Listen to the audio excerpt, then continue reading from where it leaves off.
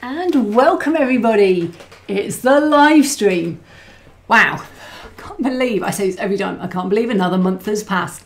I don't know if it's because I'm getting older and time goes faster or if these just coming around more frequently, but we're here again and still no Thunderbirds. I'm sorry, I will get on and do the Thunderbirds soon, but in the meanwhile, I did some work on some like an ebook for starting cinema, which I never did when I realised I didn't actually enjoy writing books or ebooks. So I've been using that material this evening, so it hasn't gone to waste, which is a relief, at least. You'll get to see that video. It's about an hour long and I'm obviously going to talk through it. It's all about tools and materials, and I'd got around to writing the tools and materials bits of most of the chapters, and that was it. So the glue stuff came from it last time, and this is the full thing, minus the glues, because we've obviously used those already. But welcome to everybody that's here. I've got quite a few people in chat. What have we got here? We've got some good questions. So welcome to everybody. I've already said hello to in chat. Everybody else entering now. Andy T says, I'll have to go by 9, but we'll enjoy until then. Well, enjoy the beer, enjoy the live stream, Andy. Polite, will there be a part in the stream for tools to separate your fingers after using super glue? I find water and careful manipulation, you just pull a layer of skin off basically. You can actually get super glue remover, and I've used it on hard surfaces, never tried it on me. Welcome Jaw21 from a rainy campsite in Cornwall. Is there any other type of campsite but rainy? It seems to have rained solidly. As an aside, I went to visit my dad for a week last week, and he lives by the seaside in Mersey Island. It's south of Colchester. It's on a causeway, so it's actually an island at high tide. And it sounds very exciting. It rained every day. Last year was beautiful hot weather, you know, there's beaches there and stuff. Not that I go sit on a beach. This year it was just like, it's rained. It's still raining. And one day we were supposed to go and watch the Cobmarsh races. They go around the island, or out around to the Cobmarsh Island. And it was just, it poured with rain. So we just sat inside. I finished reading the Heir to the Empire trilogy, which is about Thrawn, ready for Ahsoka at the end of the month. Very stoked for Ahsoka. She is probably my favourite, tied with Captain Rex, Star Wars character. If you're not into it, don't worry. But yeah, it was a nice week, and I got quite a lot of modelling done, but no test printing for work, but I didn't, sadly, get much sun. So that's the UK summer. Everywhere else, baking, wildflower fires, you know, all that sort of stuff. Us, torrential rain. We just have to be different. Hi Tamsin again. Tamsin's one of my print testers, and I forgot to copy across the netfabbed files, and she does a lot of work for me on my Kickstarter for free. Thank you, Tamsin. I do really appreciate everything you do. Timber says nice intro. Thanks, Timber. Because I'm getting old, I can't even remember what I said 5 minutes ago. And then, hi, I need at this point to thank my moderators, Digger, Timber and Norm. They do a great job keeping you guys in order and keeping those adult chatbots away. So thanks to those three, I really do appreciate it. And then, hi to Anthony Borden from Princetown, New Jersey. Very nice. And well, yeah, I think that's everybody. I've already said hello to a few people in chat, so there we go. So, quick update on life generally, as this is a live stream, and I presume you've, as you tuned in to listen to it, you've got a passing interest in me at some point and what I'm doing. So I've been working on my Lava Kickstarter. It's going well. I wanted to be maybe a few days ahead of where I am on the printing, because printing takes a long time, especially if you're doing FDM large pieces. And what I'm printing at the moment as sort of foot-high boards for the edge, which are just a little whimsy. It's the diorama person in me going, actually, I still want to have something that looks cool as well as just terrain. So yeah, I've been doing that, but I have to say, I'm just writing a sort of email. I have an email list on MailChimp from my website, and it's kind of hidden a bit now because I took the blog off because it was getting unwieldy and I needed to sort it and update it, and then I just haven't. And I streamlined it down and put a portfolio on and a few other things and haven't updated that either. But I went on to put on my next Kickstarter on the front page, the home page of the website, and I thought, well, there's nowhere to sign up for the email on the front page even. So I put it in the footer at the bottom of every page now, I think. I hope that footer's on the bottom of every page. I think it is. And basically updated some of the links and did a few things like that.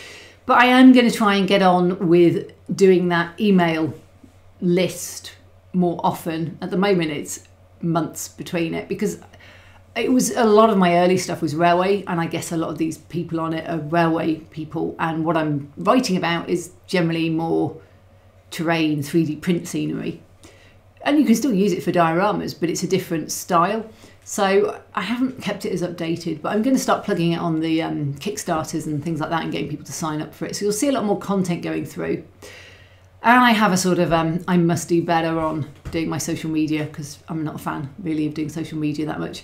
So I need to get on with that. So anyway, that's a long way of saying, if you want to sign up for my email list, and you want to sort of, I won't say weekly because I'm that bad, but if you want a regular update on how I'm doing, then it's on the front page now, right at the bottom of my website, and at the bottom of any page of my website if you want to go across. So there we are. That's what I've been doing. I've also been a bit demoralised about tidying my house. I have, and it's the next live stream, which is why there's no Thunderbirds again. I have a brand new studio upstairs. It's beautiful. I want to show it off. It is a tip though, because I brought loads of stuff up, put it away. I've got about, I don't know, 1, 2, 3, 4, 5, 6, 7, 8, 9, 10, 11. I've got about 12 plus an island with an extractor fan in it, plus like, I don't know, 7 or 8 wall cabinets, loads of cabinets, a bookcase for work in progress models, and I've so much stuff. I haven't got enough room in it. I have run out of room already in it, and I've still got about 8 or 10 of the fold fat crates, like these ones over here. Yeah, let's just do that. Over here, I can never point that way. I was trying it earlier and I was getting the mirror looking at it this way. I should just remember that it's over my shoulder. Yeah, I've got like 8 or 10 of those with no home. I've got stuff that's too big to go in kitchen cabinets really, and I've got I've got my new lava board I've just done, and it's nowhere for it to live because the previous Kickstarter's still there and there's nowhere for that to go. So I'm just really, yeah. I mean, the Millennium Falcon lights in the middle of the rug on the floor, which is ironically a Millennium Falcon. So all in all, I was supposed to be tidying that today, and I went and played on the website because it was easier than tidying it. I just don't know where to put everything anymore. I've run out of space. And I need an extension, but I've literally just had one. So yeah, but that'll be in a month's time. So I have a deadline for tidying it. And it's actually the middle of my house now, the middle floor, which is my bedrooms. That's the worst, because I've got a whole room still with all the boxes in. But I just trip over everything upstairs. Everything takes a lot of space. 3D prints, I test print everything. So I threw out 2 crates of just test prints from the last Kickstarter. But I've still got a couple of crates of test prints that I might use if I do a future desert one or sci-fi one or spaceport one or something. So so there we go. Here we go. Lee Lavery, I think I'm going to stick, oh good pun, with this live stream. The last one was on glue. And then who else? I didn't miss anyone there, did I? No. And then Andy says, I used to live in Malden in Essex. No, in Somerset. Okay. Well, you're now in Somerset. I get it, it's missing a W. Yeah. So we went to Brightlingsea and we went around there, but we went to Malden once or twice, but we didn't go this time. We go up to Harwich every time and go and look at Felixstowe. And a couple of years ago, or was it last year, year before, we saw the ship, the Ever Given, that blocked the Suez Canal, and Boaty McBoatface, otherwise known as the David Attenborough, in and out that day, and it was rammed. This time it was all raining and there was like no one there. It was really cold, so we kind of went to the cafe and watched the boats for a bit. So yeah, but it's fun. So guilty me, I've got new glasses, if you're wondering why I keep doing this, and I can't get the middle ground in focus anymore. And it's all right when I sit here and work because it's it's in the right focus plane. But sitting back here, I'm like, that's in focus, that's not. So I'm like doing this all the time, trying to get glasses, hey. So Guilty Me says, thanks for all your amazing videos. I'm new in diorama making, you're a huge inspiration. Thanks from Norway. Thank you so much. And I will still be doing dioramas. I might have gone into doing 3D print sort of Kickstarters. But if I look at the one I'm doing at the moment, it's lava. And I've got three dioramas actually planned from it. One of which is just a lava end board, really, with, I don't know, just some scenery. It's just lava, basically, not that exciting. I've got Vader's castle, which has got a channel of lava down the front. And I'm doing a Guardian Jedi from Darkfire Designs, which is holding rocks on a lava base. And then on the other side, I'm going to do the Jewel from Annie and Obi. So it's all very Star Wars, but it is lava that time. So there we go, that's that one. But I'm hoping that I can do a few more with mud and grass in between, and especially when I get back to the Thunderbirds, because that'll be proper like scenic modelling. Norm says, cleaning and tidying give me a headache. Tell me about it. There's just so many better things to do than clean or tidy in my view. Stating the obvious, lack of space, the final frontier. Hey, that is very true. And then Timbersurf says, bad tools, lol. You know, you end up with a lot of tools, you end up with a lot of supplies. You might buy one thing, and I often do this, I buy a lot of stuff for a project I don't then use because I change what I'm going to do, or it doesn't work. So I might have bought 20 of something thinking I'll do 20 of these, and then it doesn't work. So I end up with a lot of materials, which just isn't great. I don't know. I need to throw some more stuff out. And don't get me wrong, I have already got rid of 60 or 70 crates worth of stuff. So yeah. And Andy knows about the glasses, that one. So what I am doing is getting rid of a couple. I should probably put myself on the side. Oops. Put that on the side that is not got me in the middle of it. There we go. I've got 3 dioramas that are going to cycle now. And I'm going to get rid of them for space reasons. I don't think they're... I turned that one round. Why are you still upside down? I'm looking at it from above because of where it's wedged in the room. I'm like, I turned you. It looks like that, but the other way up. So I'm just going to get rid of them. And if anybody wants them, it'll be a come and pick them up sort of jobby. Those 2 have fallen off. But if anybody wants them, I just want to get rid of them, really. They're not wired or anything. They're just literally display dioramas to put trains on. But if you do, drop me a note, my email, or through Instagram, or don't do personal Facebook because I never answer that. My page Facebook or whatever. I don't really do Facebook either. I join Threads. It's like, okay, I never did Twitter, so what am I supposed to do with Threads? I just post everything else, the same as I've already posted on Instagram. Really confused by that. Anyway, still there. Don't do much with it. So these are the 3. The 2 of them are MRVP ones, and I always hated them. They didn't really work, so I just was never that happy with them. But you know, they're there. Some of the bits are good. I mean, the rock works fine. I just didn't nail the colours on this. I think they could do with a bit more colour. This one's fine. It's just got battered in the building works, the plastic sheet over it, knocked those 2 guys off. So I'll glue them on before they go. And then this one is spring, and it's wire trees with rubber, and it's not as bad as the autumn one, but it's still not my favourite of my dioramas. But they're very big is the reason they're going. They don't fit anywhere in my new house. They fitted on top of some old work sort of units that I've got rid of. So and that one's very wide, so they're just too wide for me. That's why they're going. I've still got some that are too wide, but they're staying. So anyway, if you do want them, you know, let me know. So there we go, little plug done. So Norm says, just buy a used caravan and park it in your driveway and fill it up with your stuff. No, someone said to me I should get a storage unit. Tamsin, actually, I think it was, didn't you? I don't know if you're suggesting I should get a storage unit or if you felt you should get one.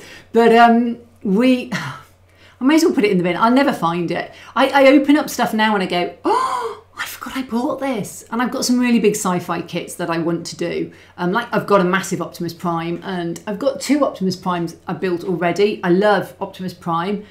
It's quite a boxy one. It's off the new Bumblebee release. So it's gone back to a boxier shape. I thought it was last night, and some of the more recent ones before Rise of the Beast, it was a bit girly. It was getting a bit curvy.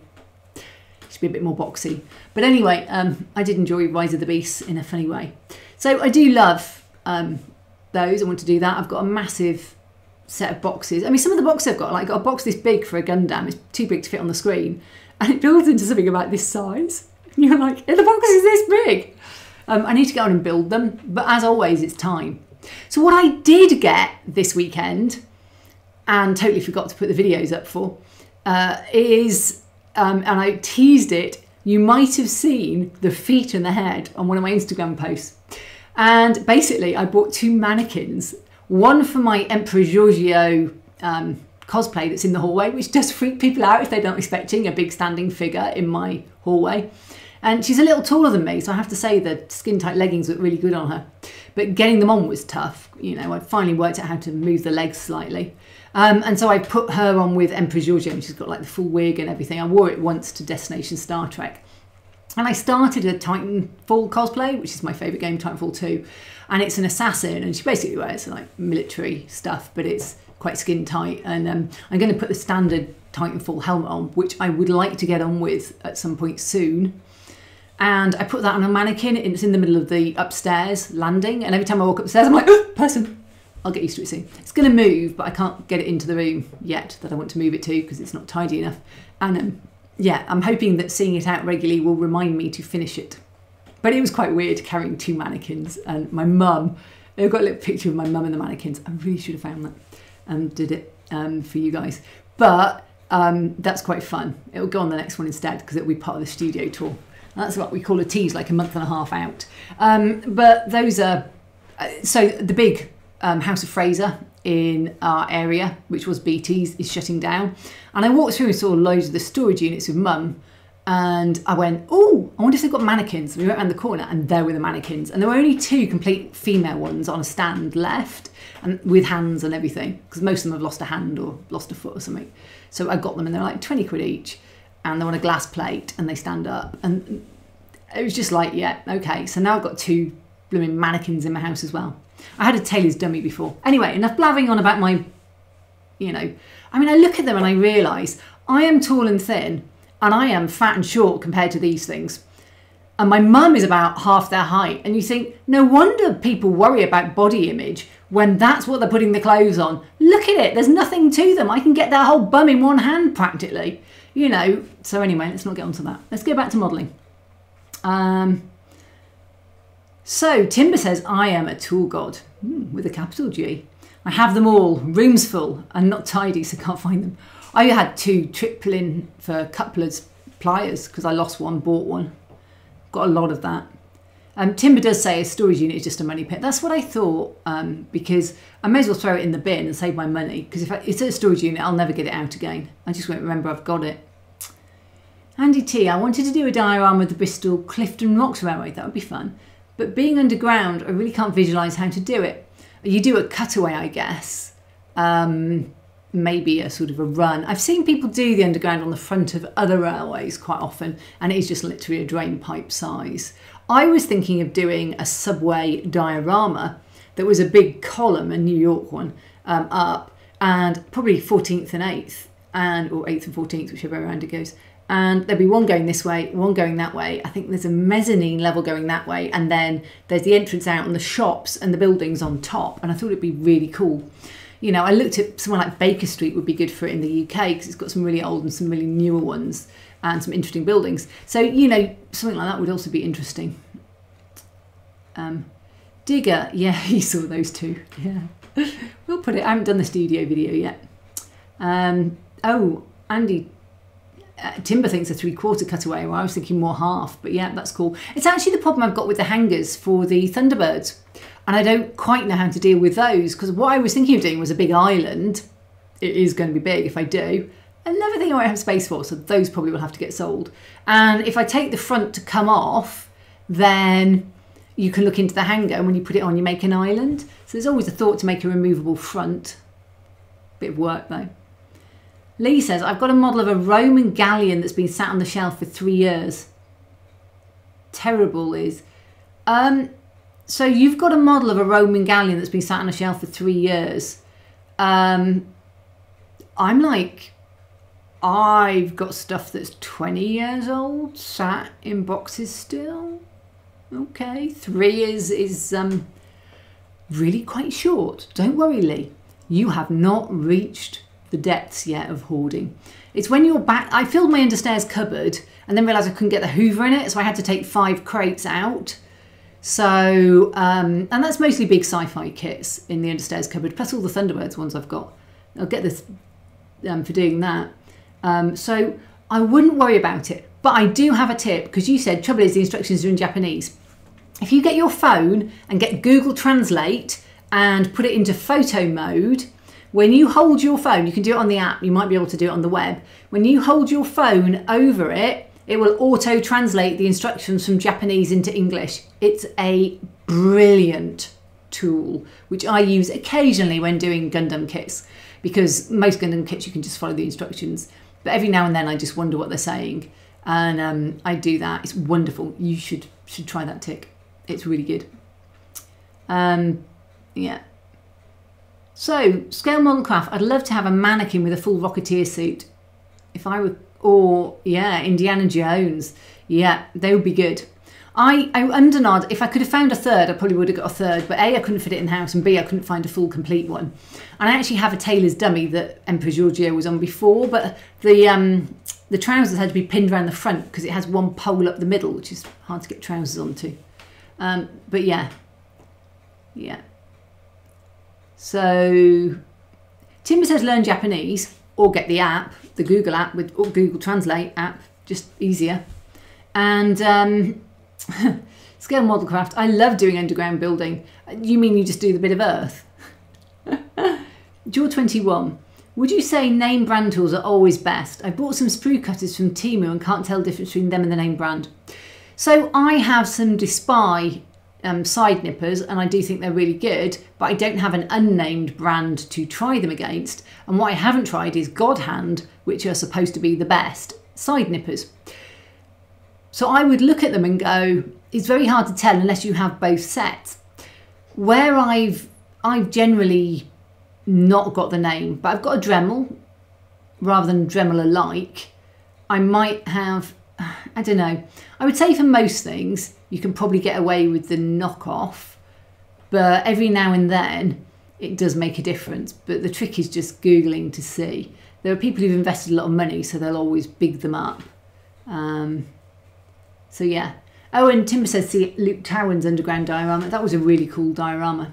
I haven't actually seen his latest one. I must go and look at that on YouTube. I don't spend a lot of time on YouTube at the moment because I'm reading some books, and it all goes in the same time space, so I do one or the other.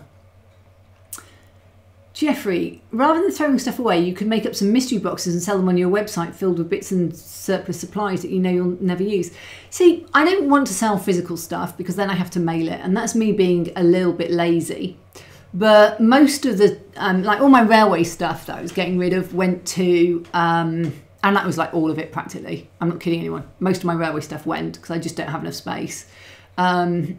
So what's left is scenery supplies, absolute oodles of scenery supplies, and you know, all that kind of stuff. But they all went to Anorax. So if you want any of the stuff there, 1,000 detail parts for HO scale stuff.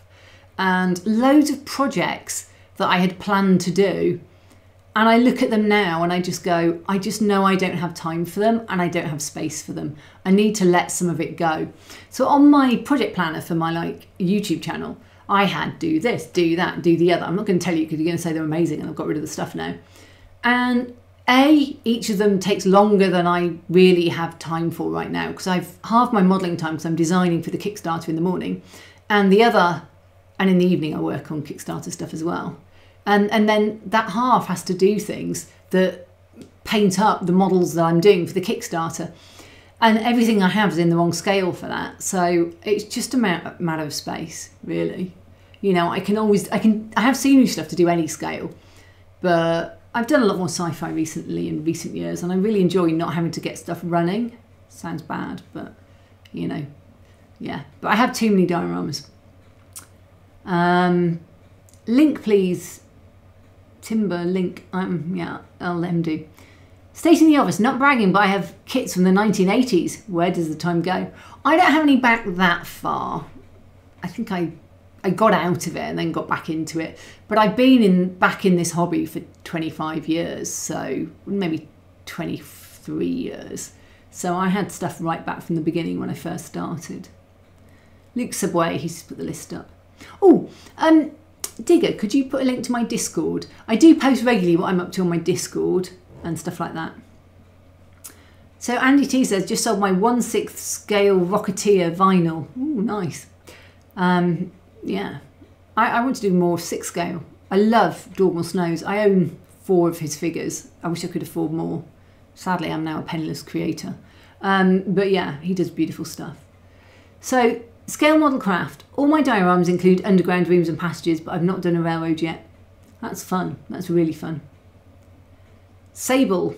So Timber has Sable, stash acquired beyond life expectancy. That's actually what I've just done. I've just got rid of a whole load of stuff that I know I was never going to do.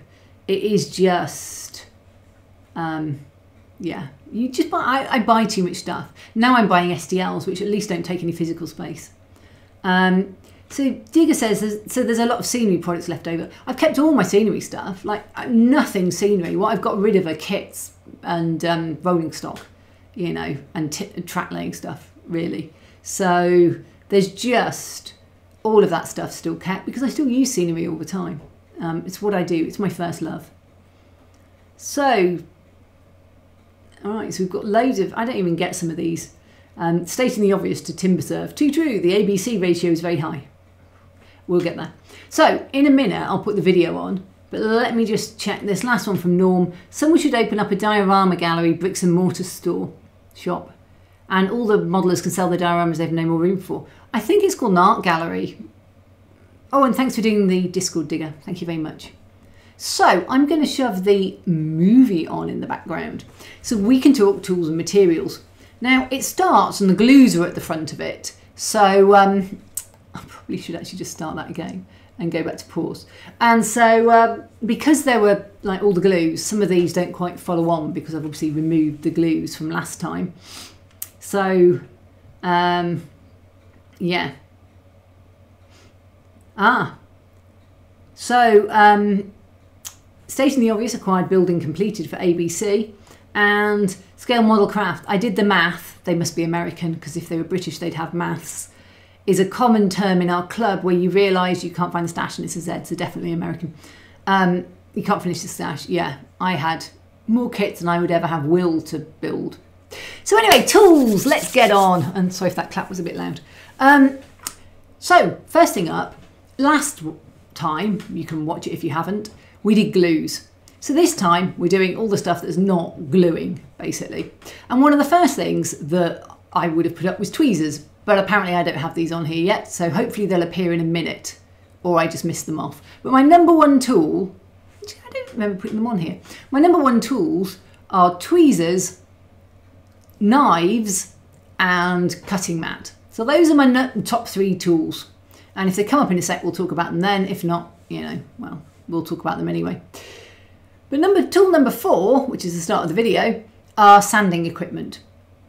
And this is because whenever you glue something, you might get a bit of overgluage. Whenever you want to neaten up a seam line from a plastic kit, whatever it is you want to do, woodwork, scenery, whatever it is, foam work, you'll probably end up using sanding of some sort. And I have a mix of small metal files, small and sort of medium size, emery boards, which are very cheap to buy bulk, and sanding sponges. I also have some really fancy, small, thin, small sanding sponges in various very minute through to, like this one may as well do nothing, it's so fine, type of sponges for doing plastic model kits. So there we go. I just saw Timber's joke. We'll come to that in a minute. So I do recommend just getting some emery boards, but they're a bit coarse. You do need something finer as well. I think disposable cups was on the glue section. And one of the reasons that I include them, and they're so hard to photo clear stuff, can I say, on a white background, just to get that out there. Because I use them for mixing things. You can use any cheap plastic containers that you've picked up, yogurt pots, ice cream tubs are really good because they have lids. But whenever you're doing scenery, you're going to want to mix a lot of stuff. Spray bottles, we'll pause in a sec. Useful for applying. Oh no, I paused that in the wrong place. Whoa, let's go back to there. There we go, let's pause it. So spray bottles. If you've ever watched me glue, and I talked about this last time, I always spray wet water first and then I spray my glue and finally I drip it on. So definitely spray bottles, the finest you can, and dripper bottles of all sorts, just so useful. And I'm just gonna tell you the joke. So Digger said, please hit the thumbs up. Yeah, guys, if you aren't subscribed, please subscribe. I'm only on 92,500 followers and I'd love to get the 100,000 plaque. And it's eking out at about 200 a month. So it's new subscribers. So I'm not likely to get there very soon. So if you're one of those people that's watching and not subscribed, it won't cost you anything. Just hit that button and get me a little bit closer to the 100,000, please. And then Timber Surf. There are 3 tools in the chat. He's getting his coat right now. So Tim says cutting board is essential. Yeah, I hope it's on here. I have a sneaky suspicion it isn't because I don't remember seeing it. It might have been on a different playlist than the one I put on here. Hi Raverson, nice to have you with us. Jeff Boyd had a really good sanding block I picked up from Bunnings, though I seem to have placed it somewhere safe. Those safe places. So hard to, yeah, they're so safe. Nothing ever gets found. Polite says, I made a metal file, needle file, even smaller. Now I can file mini holes to 0.5 millimetre and smaller. That is titchy. To be honest, I'd probably use a drill bit or something of that size, but that is very, very small. So, we're on spray bottles. I buy 8 or 10 at a time from Amazon and fill them. I also use the screw top bottles, the dropper bottles, to put all my paint in, because I spray lacquers. You can pre-mix the whole can at once. So the little pots, they come in, they're like Tamiya pots, Mr. Colour pots. I pre-mix those with 1.5 lacquer thinner, Mr. Colour levelling lacquer thinner, and I've got the colour mixed up, and they don't really go off or anything, so you can keep them in there for ages. And then when you want to put them in your airbrush, you just unscrew it and put it in. So I use bottles for all sorts of things, because they're just, it's not just glues. I have bottles of water to spray. I have bottles of like washes, acrylic washes to spray. So I do use them a huge amount. Okay, so Timber says subscribing costs nothing, unusual in this world, so take advantage. That is very true, thank you. Yep. And then John says, have you ever used sanding string? I haven't. I think the thinnest thing I have is some sanding sticks, but it would be. So Scale Model Craft says, I can't keep my spray bottles of PVA and water spraying. Any tips? I've tried alcohol etch. So my top tips are for PVA spraying. I thin it a lot. I put it about, I'm using matte medium quite often, not matte medium, gloss matte Mod Podge, matte Mod Podge. I use that a lot. And I put about 1/6 of it in a milk carton with water, shake it up, and it's so fine, it really won't glue. But because of the first thing that I'm gluing, I mean, it will glue, but you're not getting a lot. You have to drench it to get a lot of glue on. But because the first thing I'm gluing with it is generally tar grout with sand for my base levels, it's fine for that. And I've also used it to glue foliage and things, and it has worked. So I think the answer is go a little bit thinner than perhaps you're going, and just perhaps put 2 or 3 fine layers of glue on to build up the glue instead of one thick drenching. The other tip, which I'm sure you're already doing, is at the end of every session religiously take it apart, put it in a cup of water and spray clean water through your nozzle for a few minutes till your nozzle is clear of glue. And that way there's no glue sat in your nozzle to dry. So those are my 2 top tips. Thin more than you think you will need. I mean, my fine sprays won't spray it any thicker than that anyway.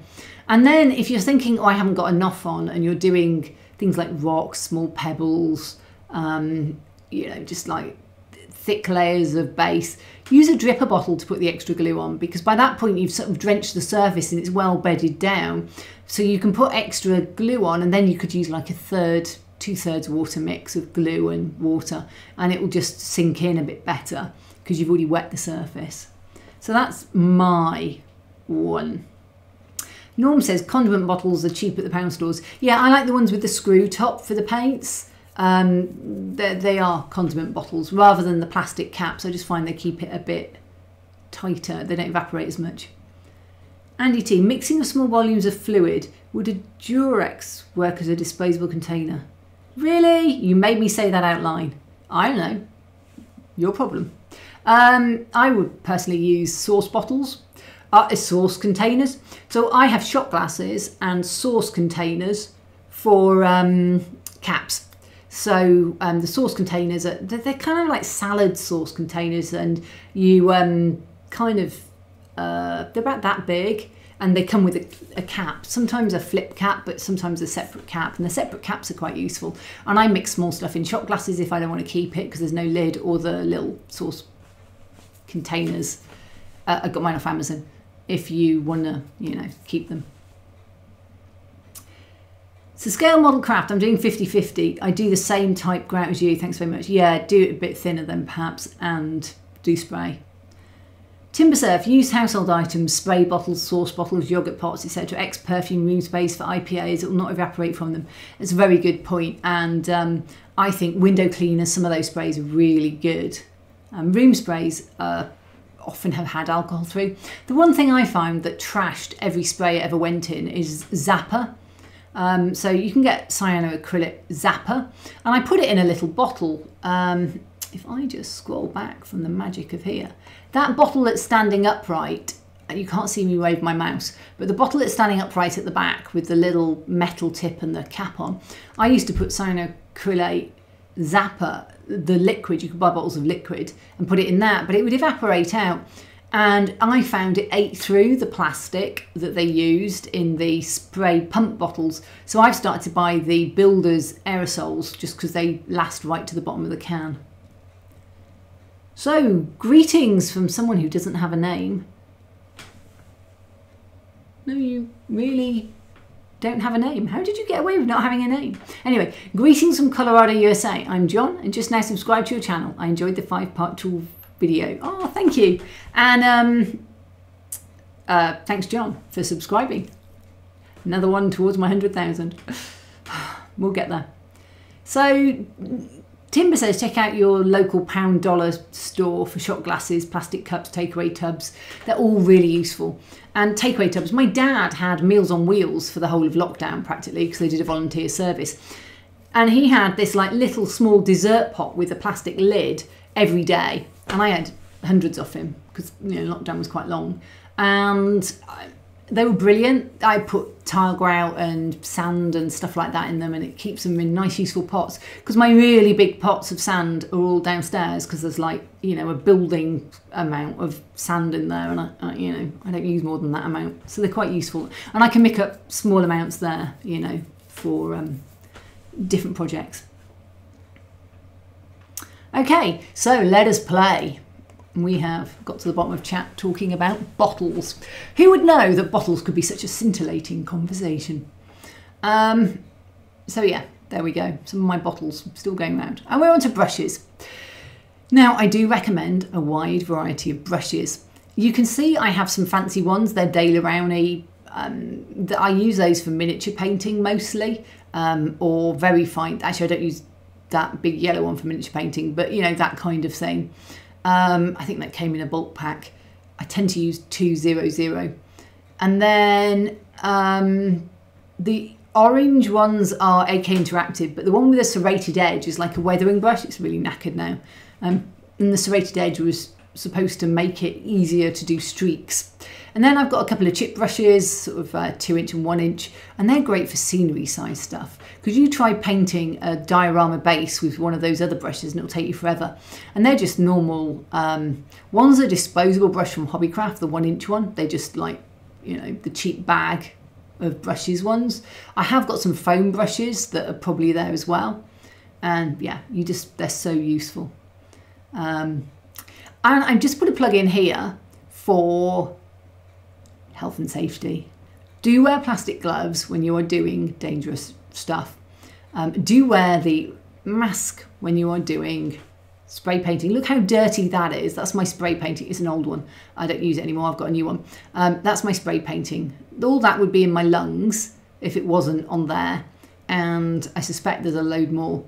So, and glasses as well. I don't generally wear them when I spray painting, and my old glasses, which I've kept to wear when I'm spray painting, they actually have white paint marks here where it has come over the top of that and hit the top of the glasses. And they had spatters across them as well from spray painting. So there we go. So I don't think I've got knives, cutting mats and tweezers for some reason. So I'm just going to quickly talk about them, and I need you all to imagine what they look like. I do actually have a beautiful video of them somewhere. But knives, I use three knives exclusively. One, a number 11 X-Acto blade. Two, a Swan Morton scalpel with a rounded number 2 blade, I want to say. It's rounded. And three, a box cutter. And for anything big, the box cutter is there. The fourth thing in the picture that you can't see, you're using your vivid imaginations here, is a knife sharpener. With a box cutter, you know, knives can be expensive. With a number 11, if you want a sharp point, get a new blade out, they're not that expensive. On a box cutter, just sharpen it. You know, you can sharpen that on a sharpener. You know, they're like a long tube, and you go with sound effects, back and forth, and you've sharpened your blade.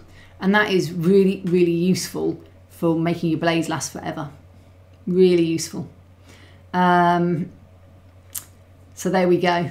Andy thinks I'm priceless. Oh, you can't afford me. Bless you, but thank you much for your videos. So there we go. So that's knives. I use those three. I find I like the X-Acto blade holder the least, because I find the metal ones undo themselves regularly, and they're a little bit small and thin. You can get bigger, chunkier handles now, so if you're having problems holding those thinner, round ones, get a bigger, chunkier handle, and it'll be really good. You know, ergonomic and all that. The second thing is a cutting mat. I have cutting mats everywhere, and now I've got white work surfaces underneath. I am religious about them, and I still get black marks under my cutting mats, and I bleach my white surfaces every time I take a cutting mat up. But you know, it's really important to have them. You will trash your worktop. I used to work on the granite in my kitchen, and apart from some super glue that leaked when I had a model that was bigger than my cutting mats, and I had 2 down, and stuck it to the work surface, and it took off the top of my granite. You can't really tell because there's 1 or 2. It's not, you know, granite is a natural rock, so it always has 1 or 2 marks in it generally anyway, at least mine does. And yeah, but I've got 1 patch there, but you can't really see it, she says to herself. I know where it is. But I kept that mirror finish after working on it for, when it went down in 09, so we're talking 14 years working on it. So, and the way I did that was using a lot of cleaning when I needed to. I'd clean it a lot, and also using cutting mats all the time. Self-healing cutting mats. Get A2 or A3, but A2 is better. Have a nice wide surface area. And, you know, pile them up, get them there. As they get old, you can scrub them, you can put IPA on them to clean them off, you get the nail brush on them, give them a good scrub, get them clean. As they get old, they won't be flat anymore, so have a good one for cutting paper and card where those little bumps in it could cause issues, and have a rough one for your, I used to have a really messy one for painting. And Mum gave me a messy mat, which is just like a plastic sheet which says messy mat on it, and it's got grids on, and it's like a thick plastic, and I put that over it when I'm painting, you know, messy scenery painting, which helps. So there we go. Oh, and Timber's put up a video. If you're unsure how to sharpen blades, watch his video after this. Glad you put the after this in brackets, Timber. But yeah, go check that out, because there is a way to sharpen, and I can't guarantee this. It's not actually quite like that. Hi Red Dog Terrain, and hi Russ Rockino Railroad. Hey, nice. Oh, if I move there, it goes into focus. Oh, I must try that more. So that's cutting mats. I have white work surfaces now, and I have cutting mats down. I have them on the floor so I don't get my floor dirty. I drop stuff in my kitchen, which is where I've been working, and I've got brown paint spattered all over one of the worktop units. So, you know, you just need to be careful of your stuff. Hard floors are obviously easier to find things on, but if you're going to drop stuff on carpet, put a mat underneath your work area as well, so that you don't damage or dirty your carpet. And then the final thing is tweezers. And this is where I wish I had my pictures. They're in 2 sets, so I may have a second set in a minute. But I love I had some little bent nose tweezers, which are so bent now they're out of, like, they don't really touch anymore. But I have 3 sets of tweezers. I have the little medium-sized bent nose ones. I have really fine point ones that just tend to bend if you touch anything too big. And then I have ceramic tip ones. And I use the ceramic tip ones a lot. Why ceramic tip? Well, they don't transfer heat. So if you're soldering, you don't get burnt fingers. And I just really like the ceramic tip ones. They're a nice size, shape and solid. So I bought ceramic tip ones. They're really, really good. And then the sort of corollary to that is some stuff, tweezers just aren't strong enough. And I have a set of mini pliers I got years ago, and they're about this big. And there's one that is just the basic normal plier, needle nose. They're obviously short needle nose because and it's serrated. And I use that so much. But I've also got in that set a pair of nippers, which are also really useful. Don't nip anything like piano wire with them though. It's a lesson. Nippers and sort of flat, smooth ones so you don't damage surfaces. But they're great for getting everything from your gunked up acrylic tube tops off, tops generally, through to getting your clips out of your open lock terrain when they come out. So I definitely do recommend you have those. But back to the videos. And they'll probably appear in a minute and I'll be like, oh, we talked about these.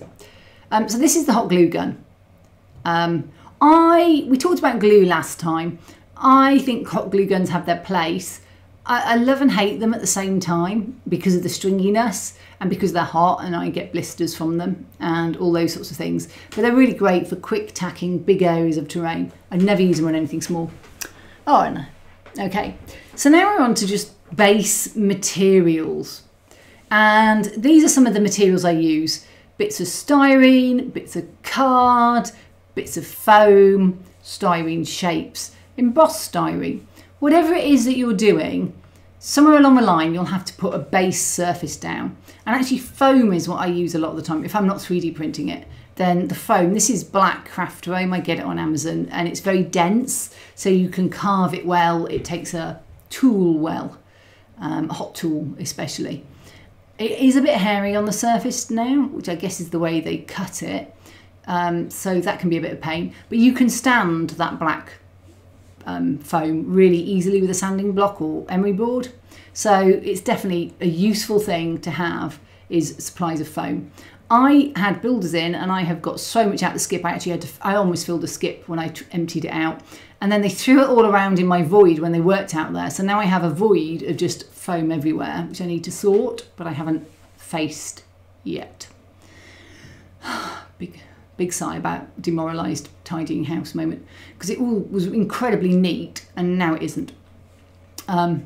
Also out there are my suitcases and Christmas stuff, so it's just, that's the only thing in the void. And foam, lots of foam and rubble from the building work, which all needs to get tidied because it was nice and neat out there and tidy, and now it isn't. So that was basic materials.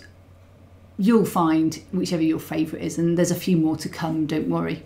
And then the last thing I had on this, I know these are a series of videos, that I had as a basic material in my head was just the natural found stuff that you might find around, because so much of what we do is, oh, I bought this. Whereas this stuff, the bark you can get out your garden. I suspect I actually bought this one because it's square.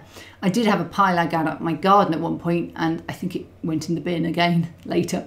The little metal container is sort of the birch tree spacer for catkins, and they're great for leaves, but that's the kind of detritus you can whiz up in a blender that you got from the gutter. I used to pick that up going around the gutter, and just dry leaves and things like this and twigs. Really useful when you're doing scenery. So not everything that you buy has to cost a lot of money. And although I'm going to show a lot of basic tools and materials, I put this in here to show you that some stuff you can just get for free. You don't have to spend a lot of money. My foam that I use all came out of builder's skips. Not, you know, I didn't pay for it at all.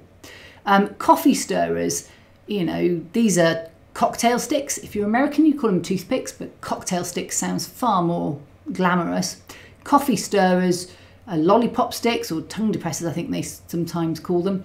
I've got about 5 boxes of coffee stirrers my mum gave me for my birthday one year. She's a great mum.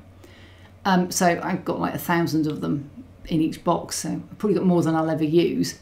And they're really useful, but you can also just get them for free from a coffee shop. And you use them for anything with wood on, wood sides. Even in HO you can cut them up if you're not showing the side of them and use them.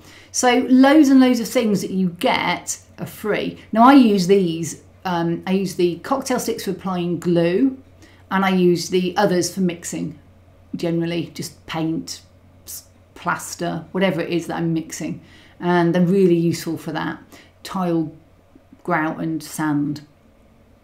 If you want to use proper wood as a material, you can buy scale lumber and it costs a lot. Or you can cut up your own if you want to. I've got tons that I bought just cheaply set off people when they were selling up stuff. And I do recommend if you're going to do a lot of scratch building, then you buy proper size wood sometimes. And then also in this pile of things that you might find useful, cotton buds, Q-tips I think Americans call them, not quite sure why. Cotton buds, and these are micro brushes. I use micro brushes all the time. I bought a few hundred of them, and they use them in nail art now, so they're actually really available on, you know, Amazon and other places. And they're very useful for taking out small errors in paintwork. I'll use them to mop up, applying a small dot of glue perhaps. Let me just go back to that one. And cotton buds the same. I use them for cleaning up. I use them for applying pigments sometimes. When it's a metallic pigment or something, I might use a cotton bud to put it on. Just loads and loads of different things that are applied, and you're like, it doesn't really want a brush, and then I throw them in the bin. So the single-use plastics, you can get bamboo cotton buds if you're worried, or you can get paper ones now, I think. And the micro brushes will no doubt be going over to that soon, but I bought these years ago, and a few hundred will last you a long time. Next to my workstation, I've got 2 glasses with like micro brushes in. The cotton buds are in a Hobby Zone modular. If I did my hand up in a place, you could see it just over there. They're actually just over there, so I can reach them. And the cocktail sticks are also in a glass. So I have like 3 glasses there, and the other one's got hot glue gun sticks in, if you're wondering. And some paints that I'm working on, I turn upside down when they're getting near the end of the bottle, so they're in there. Black grey, one of my favourite colours, is there. Oh, let's see what everyone's saying. Long nose pliers, says Timber. Yep, useful. Beware of cheap Chinese supplies of extruded plastic. It could be very poor dimensionally. I can imagine that, yeah. I tend to use Slater's Plasticard in the UK or Evergreen in the US. And for wood, there's Kapler and Northeastern and Mount Albert. And I think Fast Tracks has now taken over Mount Albert. So, yeah. Oh, and Russ has mentioned Plastruct as well. Yeah, Slater's Plasticard is good in the UK if you're into this side of the Atlantic. Timber says can't go wrong with Evergreen and Plastruct. That's very true. They do good stuff, and they do a lot of shapes. So the embossed Plasticard, which I showed, which was terracotta coloured, is brickwork, and you can get it in 4 or 5 different types of bond. So you can even get your bond of your bricks to match what you're doing, and I make sure I do that as well. So there we go. And Timber has a video on those too, so go check out that one. I forgot out toothpicks. No, I've got toothpicks on there. I just called them cocktail sticks because it's fancier. They were on that list. We saw them a few pictures ago. But toothpicks sounds like you pick your teeth with them, whereas cocktail sticks is glamorous and sounds like you're being a glamorous, oh, I'm a cocktail drinker. And because I'm a woman, I'd rather drink cocktails. Anyway, there we go. And Norm says no, we had cocktail sticks. Southeast Finecast is the other sheet supplier. Okay, I don't know them as well. So there's a few big names in this, and that's it. Slater's Plastic Card, I tend to buy from them directly because they're in the UK. But yeah. And then Andy T says, an old electronic toothbrush can be converted to a sander polisher. Ooh, that's a nice idea. You can actually buy expensive versions of those brand new as well if you want to splash the cash. I actually took my last electronic toothbrush, which had broken, apart to see how it worked, because I'm that kind of girl. It was really cool. I actually wanted the charging unit from it. But yeah, it's a really good idea, and someone has cottoned onto it and made an expensive version. I love Despy for some of the stuff they do. They do some really cool ideas, and they take some of these hobby ideas and make them. I've actually got a Despy electronic pen tool while these are whizzing around that is like a little rotary drill tool. It's really useful. And don't forget the humble kitchen towel. I have a Hobby Zone modular with one next to me. I use so much kitchen towel, whether it's for mini painting and wiping the paint off on it, whether it's for mopping up spills, or whether it's for actually putting into scenery as a tarpaulin. Don't get one with holes. The holes always show. Or using as a sort of base instead of plaster cloth. You can just put a bit of kitchen roll in and dump stuff on it. Whatever it is, the humble kitchen roll should not be underestimated, but double ply is often better than single on this type of thing. Oh, and then stating the obvious is +1 on the toothbrush hack. So these all are a bit mixed up because I wouldn't say this is a tool or material, but somehow I decided to put pigments in at this point. And I think it's because it's where I was in the cupboards. But I do think we've got paint to come, I suspect, in a different video. So that's coming, a joy.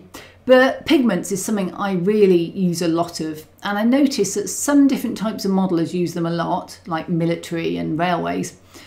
Yet you go into sci-fi modelling or you go into fantasy miniatures and they've never seen a pigment in their life. And it's really bizarre how, you know, some of them are really popular and some of them aren't. So these are mostly military, and I mean, some of these MiG ones here, I had those 20 years ago, probably. They're probably not far off 20 years old. They went out of production and they've come back into production in that time. And MiG has set up 3 other companies, I think, in that time.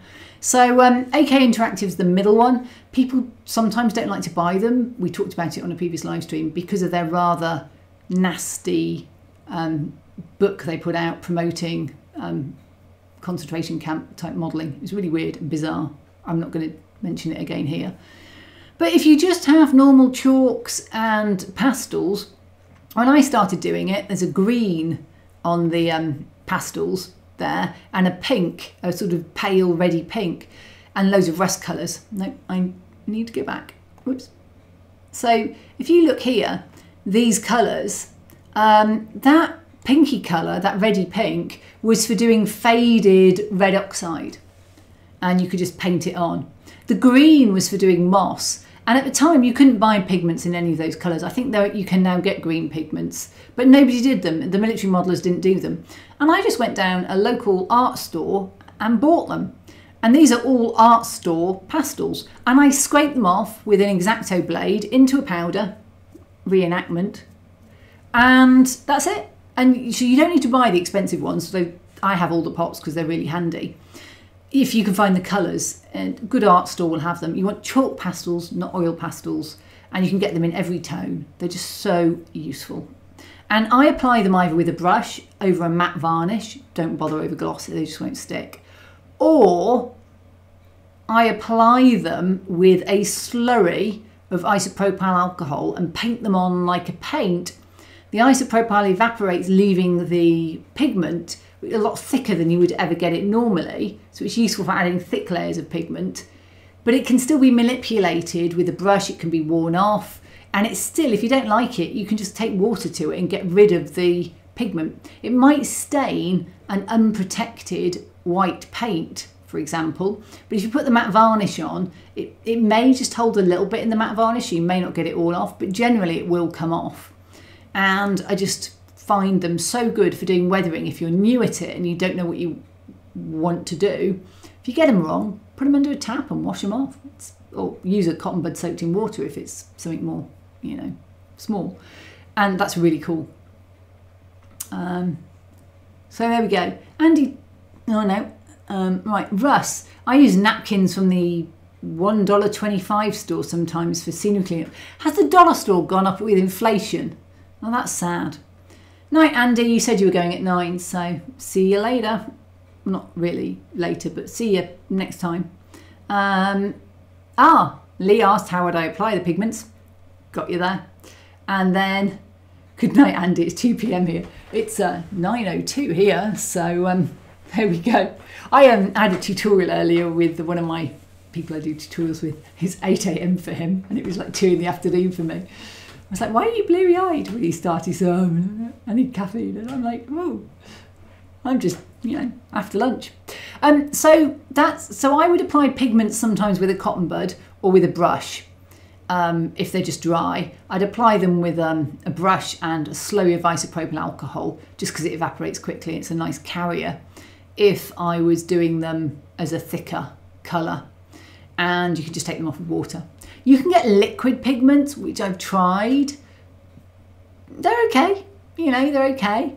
They ball up on a gloss surface again, so you do need a matte surface. But to be honest, rather than pay the amount for liquid pigments, I probably would just mix my own slurry, just me, because isopropyl alcohol helps it flow well and it sits nicely on surfaces with that. And then Scale Model Craft, what would you finish the pastels with? Just the same matte clear? That's a good question. If you're doing a diorama, I wouldn't seal them. One of the advantages of pigments is they give you a beautiful matte finish. And if you're putting them over something that's a little, maybe a satin or something that has a different texture, you can get some real texture considerations going on there. I've used them, just a hint, I did them over an oil paint once that was still a bit tacky. I'd obviously not drained the oils off well enough, and I'd used a wash and it was still tacky 3 or 4 days later, and I wanted to get on. Went over with pigment, got rid of all the tackiness. So I wouldn't seal them unless they're going to be handled. So that would mean I would seal a loco because they're going to be handled. I would not seal a building because you don't handle buildings. So there we go. I tend, 90% of the time, I don't seal them. And if you put them on with isopropyl alcohol and sort of pigment, they're actually quite tough. It takes a lot to rub them off. So you can do that, and they're fairly tough enough for you to build the rest of the structure and not worry too much. If you're doing them on, just a model that's going to be handled a lot, you have to seal them. But if you do, you might have to put 3 or 4 coats of the pale ones on because they all but disappear. And the black ones then get left, and what could appear like quite a nice grey effect can suddenly become quite a lot darker. It darkens them down as well when you spray them. You know how your earth goes darker when it rains? Dust goes darker, the roads go darker. It's the same with pigments, it's that effect. David Orth, evening all. If you're in Europe, Lidl regularly do cheap art sets, including chalk pastels once or twice a year. They're also good for all sorts of inexpensive, useful modelling tools. That's really cool, yeah. I mean, you could use pigments to colour so many things. If you're doing like an earth area and you just want to put a road, for example, you want a dark streak down the middle of your road. Chalks or pigments, perfect for that, but chalks are cheaper. Charcoal as well, sometimes people use, also very cheap. If you want to put, if you're doing an earth area, and when things get compacted and drier, they often lighten in colour, you can go over your base earth colour, which for me would be tile ground, so it's got a bit of bite to it. Go over it with a bit of pigment, and it doesn't give you the same effect as paint, it gives you a more earthy effect. So I think for scenery, pigments are better than paint in many instances. So yeah, so that's good to know. I never go into Lidl. I guess there isn't one that close to me. I mean, there's one in Shirley, but it's not that close, so I just never go there. So let me keep playing. So that's pigments. This is in a really random order, isn't it? It gets very ordered in a minute, don't worry. And we're only 8 minutes through a hour-long video, so I better speed up a bit on some of these. Some of them are a bit like very, very tuned in to specific types of things, and we'll get there in a sec. So yeah. Wow, and Scale Model Craft, glad I could help. I sometimes think I'm a bit of you get that imposter syndrome. And then I was talking to someone the other day and I was just like, no, actually, and he was just getting into doing scenery on model railways, if that. And I was just like, wow, I forget how much I know. So we're now on painting tools and materials, which is why these things weren't in, the pigments were separate there, because I don't see them on here because they're not paint. Makes sense now.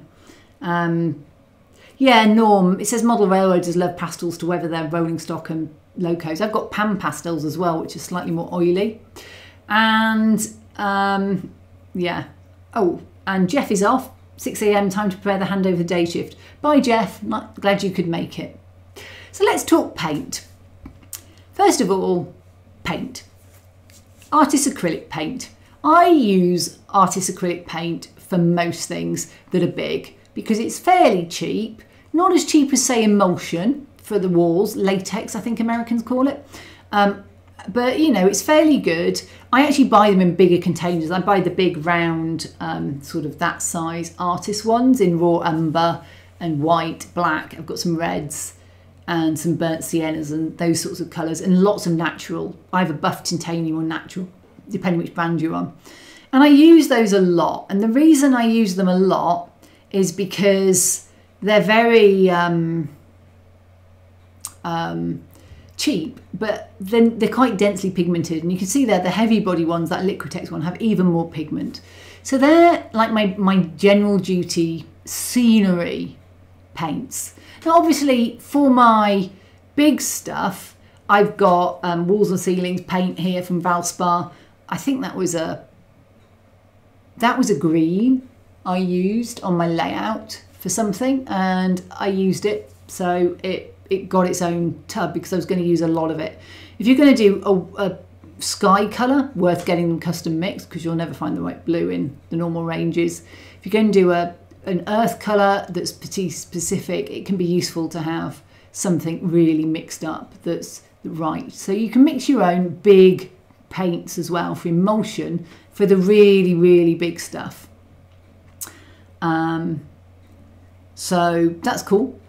And well, what else have we got coming on? It's some beautiful, like, going back and forth, but I don't know when I'm going to pause on one because I haven't memorised them. So I'm just going to keep talking about them, and hopefully at some point we can just squeeze through. So let's just see what the next one is that we're going to look at. Oil paints. So let's pause there for a sec. So when we're on the art store type of paints, you know, I also use oil paints a lot. And I use these for washes. I've got a big mix of brown and black acrylic washes, which are made from inks and matte medium. And I did a video on washes, magic in a bottle, where I gave the recipe. But actually, I've also got mixed up an entire condiment bottle about this big of Starship Filth, which is a dark grey black oil wash, and it's mixed with odorless thinners so it doesn't smell. And I splosh those on a lot because I absolutely adore my oil washes for the way they sit. They're the same as enamels, so if you do an enamel wash, they're more or less the same. They're not quite as smelly, and I just love them because they're great. But they're not water-based, so I probably wouldn't use them in scenery until right at the end, where I can then leave it a week or two for it to go off, because it takes a long time for these particular oil washes just to go off. And you put them on a bit of card first. I've done that in a few of my videos now, and the oil comes out and you're left with the more pigment, which will dry quicker and less glossy, which is one of the problems. You'll get gloss on an oil paint because it's quite a glossy paint if you're not careful. But I do have to recommend them if you're doing anything that's like a mini. I really love them, or a model like a plastic kit. They really love them for that. So let's just see what else I've called out in the boxes. Here we go.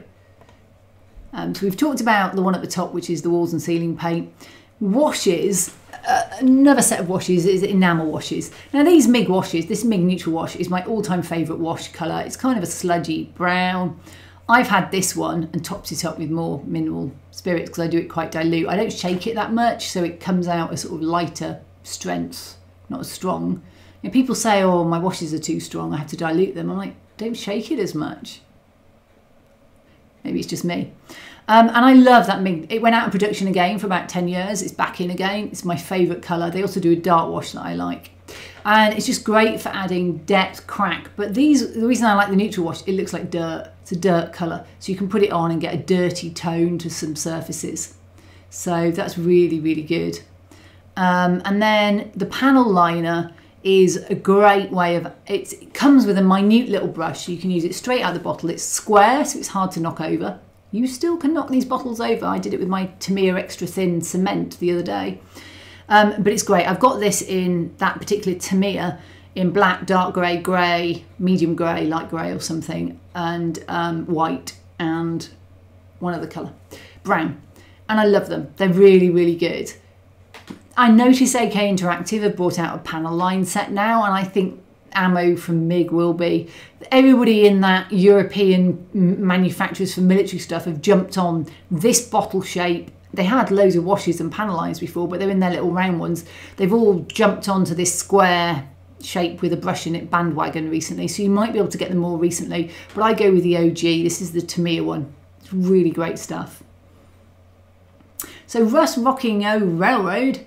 I have a campsite and nature trails on my layout. How would you glue down dust and dirt without darkening the trail? When I glue, the darkened colour no longer looks realistic. It has no dusty look. Short answer, I would not glue it.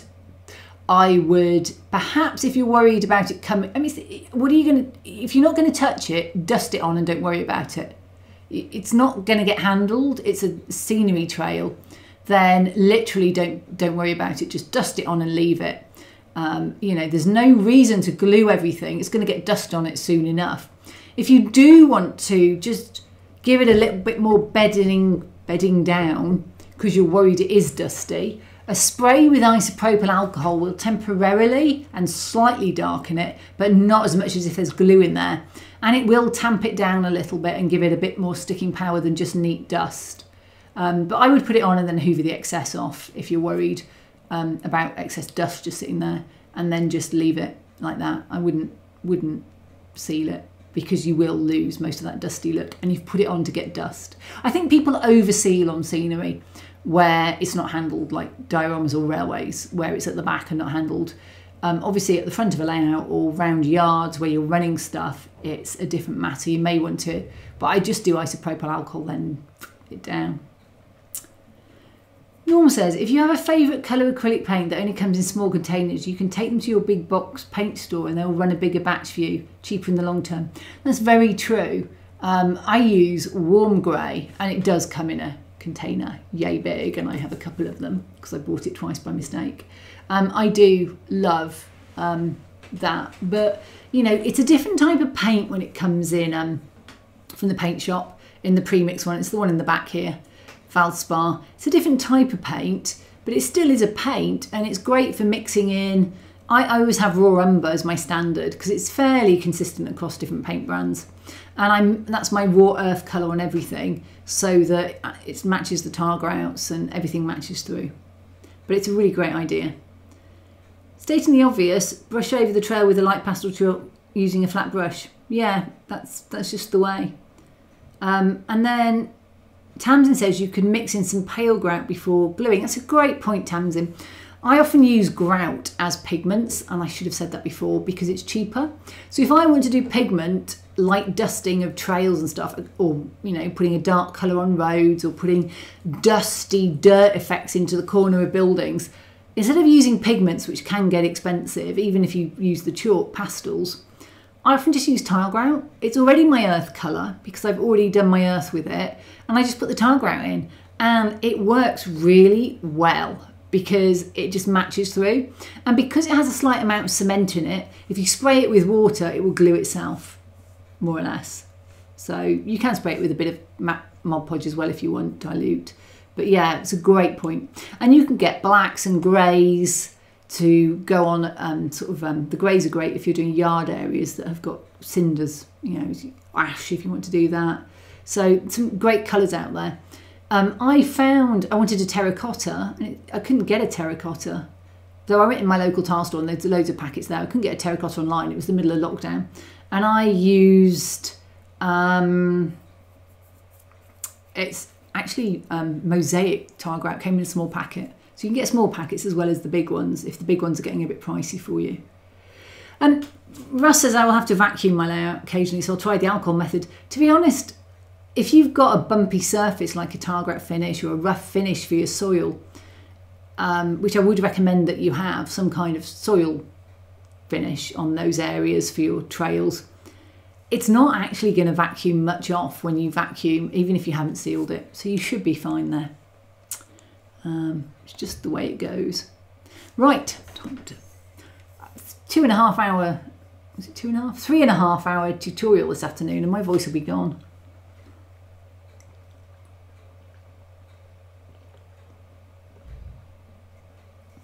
Okay, what exciting thing am I going to ring next? Have we done the spray paints? Here we go, spray paints. So, I'm a great convert to spray paints in my later years. I mean, I do love my airbrush. Who am I kidding? I hate my airbrush, but I love what an airbrush does. I hate having to clean it. Though since I've moved to lacquers, I now have a very stinky room, which I seal and vent externally and have to wear a mask for, which is better. And I spray lacquers and my airbrush doesn't clog anymore and it sprays beautifully and I love it. But actually, if I can spray can, I'll just do that to save having to clean my airbrush because I'm very lazy. So I use Halfords, which is a UK brand, car automotive spray primers. And I use their matte black paint and their grey primer and their red primer. And I use them as a basis. So grey goes on most things, red goes on brickwork, and black goes on everything that needs to be dark. Now, if I'm spraying a model rather than scenery, like a specific model, then I will often use Tamiya Fine Grey because it's a finer spray. But if I'm spraying minis or small figures, it's going to be airbrush all the way. And I will use Mr. Surfacer 1500 grey in or white or black or brown or pink. Pink is for underneath yellow and oranges and gives it a lovely glow. If you put grey under yellow, you get almost a green colour. So I will airbrush minis and delicate plastic detail parts and anything that I'm going to oversaturate. But if you watch me whenever I'm doing my terrain videos with 3D prints FDM especially are big by comparison, and they are all just Halfords car primer. I do have a couple of other brands. I've got some Montana I picked up from Hobbycraft, but I found it really thin. So I tend to use Cobra, and I bought myself a little spinny thing that goes on the end of your drill. So you just go with your drill and it spins the paint and you can twist it to get the ball to go round. But that's a really cool way of mixing them. 20 seconds with that is better than my shaking it. And I use Cobra for some colours. So if I'm base coating, like I did my Shatterpoint terrain, I base coated it in dark brown Ibano Cobra. Did my desert buildings, I just did one coat with the, two coats maybe, one coat with the Cobra spray desert colour and then put a brown acrylic wash over. Job done most of the time. So I'm converting over to primers because I'm doing a lot more terrain that's really big, and I wouldn't even get some of my terrain pieces in my airbrush booth, but I do, and it's an A3 one. It's quite big. It's almost as high as my cabinet above it. So, it's a big one, but I just can't fit the stuff in. Big spaceships, nightmare like they're going to fit. So they all go outside, especially FDM prints that have already got loads of layer lines. So we're not going to be as detailed, and they get sprayed with this. So I'm a great fan of car primer, the car paint primer for anything, or just normal spray paints for anything. Now I read on the side, and I sprayed in the rain, and I did have problems with it, but I read on the side of the Cobra ones that they're made for spraying in humidity as well. So you may find it, you've got to find a brand, I think they're nitro lacquers, nitro acrylic lacquers or something. You've got to find a brand that will spray well if you live in a high humidity area outside. But I've sprayed in the rain practically, and Halford seems to go through everything. It's cellulose based, it does stink. Norm says maybe a two-parter, Kathy.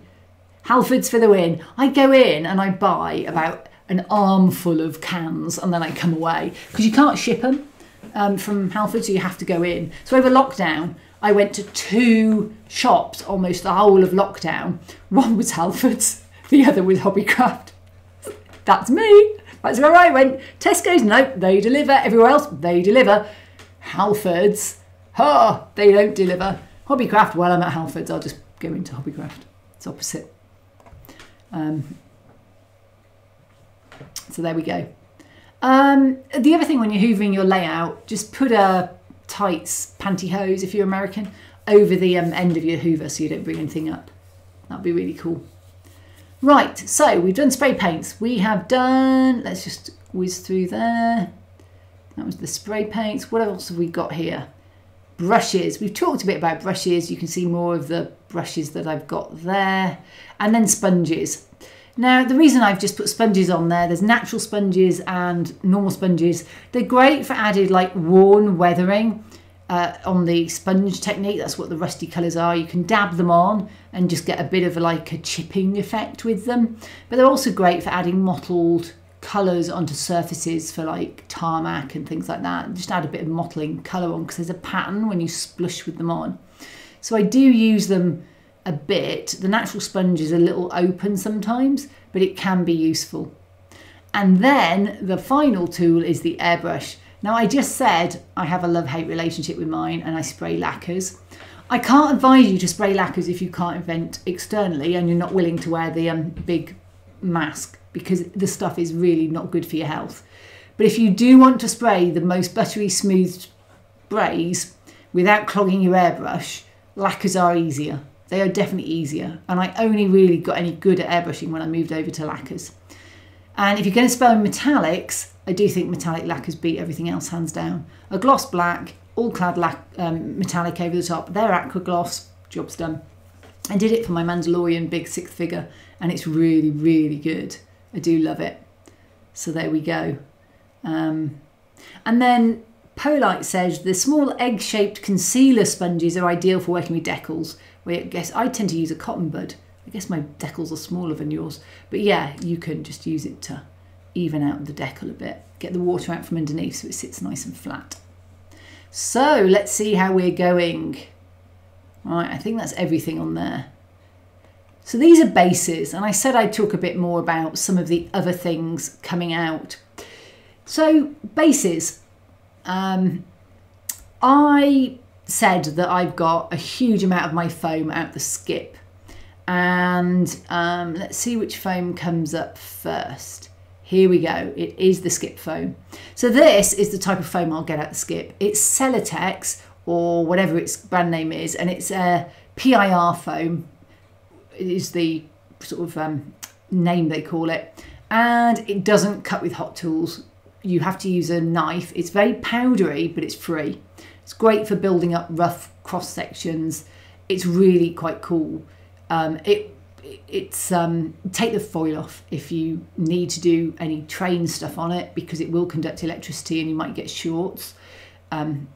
I've seen it happen on the Great Modern Railway Challenge, but otherwise I leave the foil on unless I'm going to carve it. And for this I use kitchen knives to carve it, or normal knives.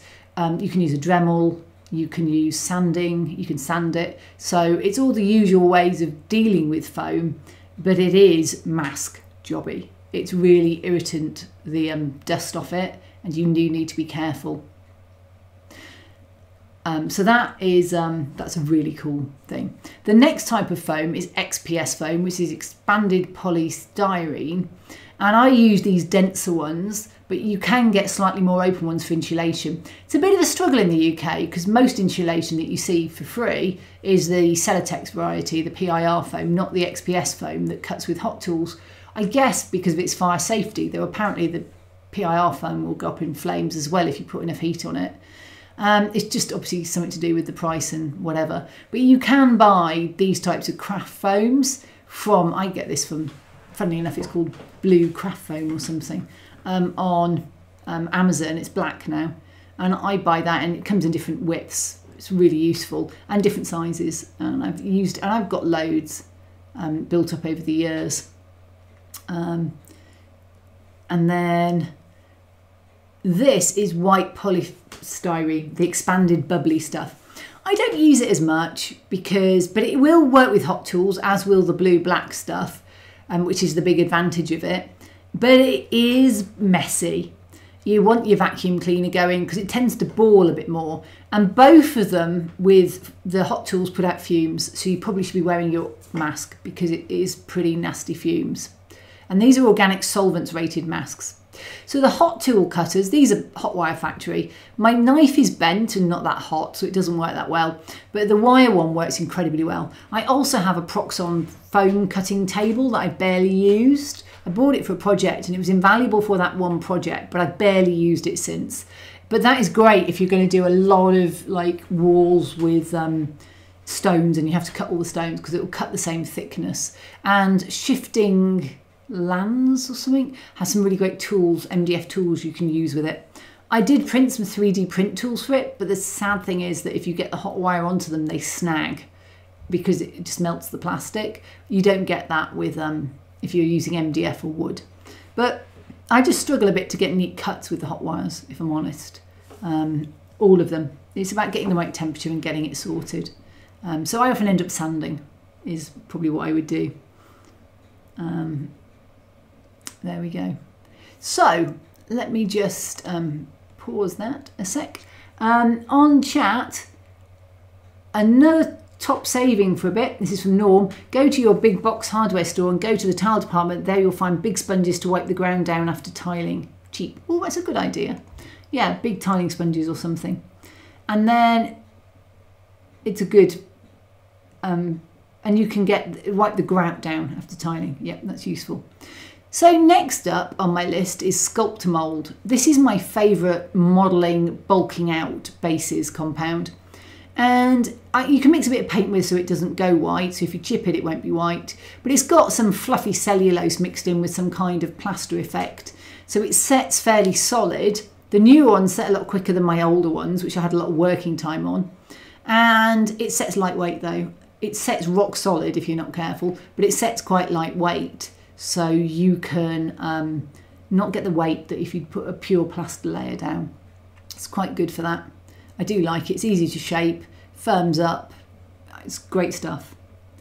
And then my favourite base for a diorama is a picture frame. I have loads of them. Hobbycraft do half price sales and I buy them there. I've got them in really small ones for figures, big ones for this sort of, you know, dioramas. My biggest ones are kind of like this sort of size. They're so useful. I flip them round, take the glass out and put the hardboard at the top where the glass was, and brilliant, really, really good. Put maybe a bit of foam in to pad them up, a bit of Sculptamold, and you're done. That is just so useful.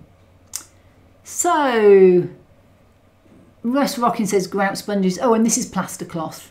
I use this a different way to most people. I don't drape it in water and drape it there. I tend to put it on dry and then spray it with water. And it stays more rigid that way. So you can use it to build up areas without as much support underneath. So I tend to do it that way because it's less messy. I'm not dripping water everywhere. I have done it the dip it in water and put it on method. But plaster cloths used for bandages, etc. You can actually get the bandage ones now as well as the ones for art. Really useful for building up thin without requiring a lot of weight put on them, hillsides on model railways and things. Or just, yeah, that's where I've used them. And these are ones I've still got. They last a long time. David Orff says XPS is extruded polystyrene, EPS is the white expanded polystyrene. That's good to know. Doc Roberts says I use Owens Corning XPS a lot for anything. I'm guessing you're American because that's not a brand we get over here particularly. And then Timber says XPS is hard to come by in the UK as it's not fireproof, so not allowed in wall insulation. I've seen it done on some floor stuff, but that's why I end up with the expensive stuff on Amazon. And I use that a lot because it's actually denser than I had some old stuff before the rules changed and you weren't allowed to buy it anymore. Well, you can't buy it easily in any of the DIY stores. And it wasn't as dense and you could dent it by leaning on it. But the blue and the black one is much firmer, so it's a better one anyway. Russ Rockin says he loves Sculptamold. He's in good company. So Daz Clay, I use this to build up groundwork of embedded track, flat areas where I want to put in small little puddles and build it up that way. The Terrain Tutor does an excellent video on how to do Daz Clay so it doesn't crack. If you're going to use it at all, go watch that. Terrain Tutor, brilliant video. I'm not going to repeat it, but you know, it's all about getting your ground wet, making sure it goes onto a wet surface and putting wet cloths over it so it dries nice and slowly. Really great video. You know, he knows his stuff. He's also written a really great book that was on a Kickstarter that I bought as well, but I haven't read much of yet. So those are what I use for bases, and you can see these are now in chapters. And ooh, the next chapter is Earth. Now, you might not need all of this stuff. You may already have got your bases, but my Earth is very, very simple. I use a lot of tile grout. So I have tile grout, and tile grout, basically. Mostly tile grout. So tile grout.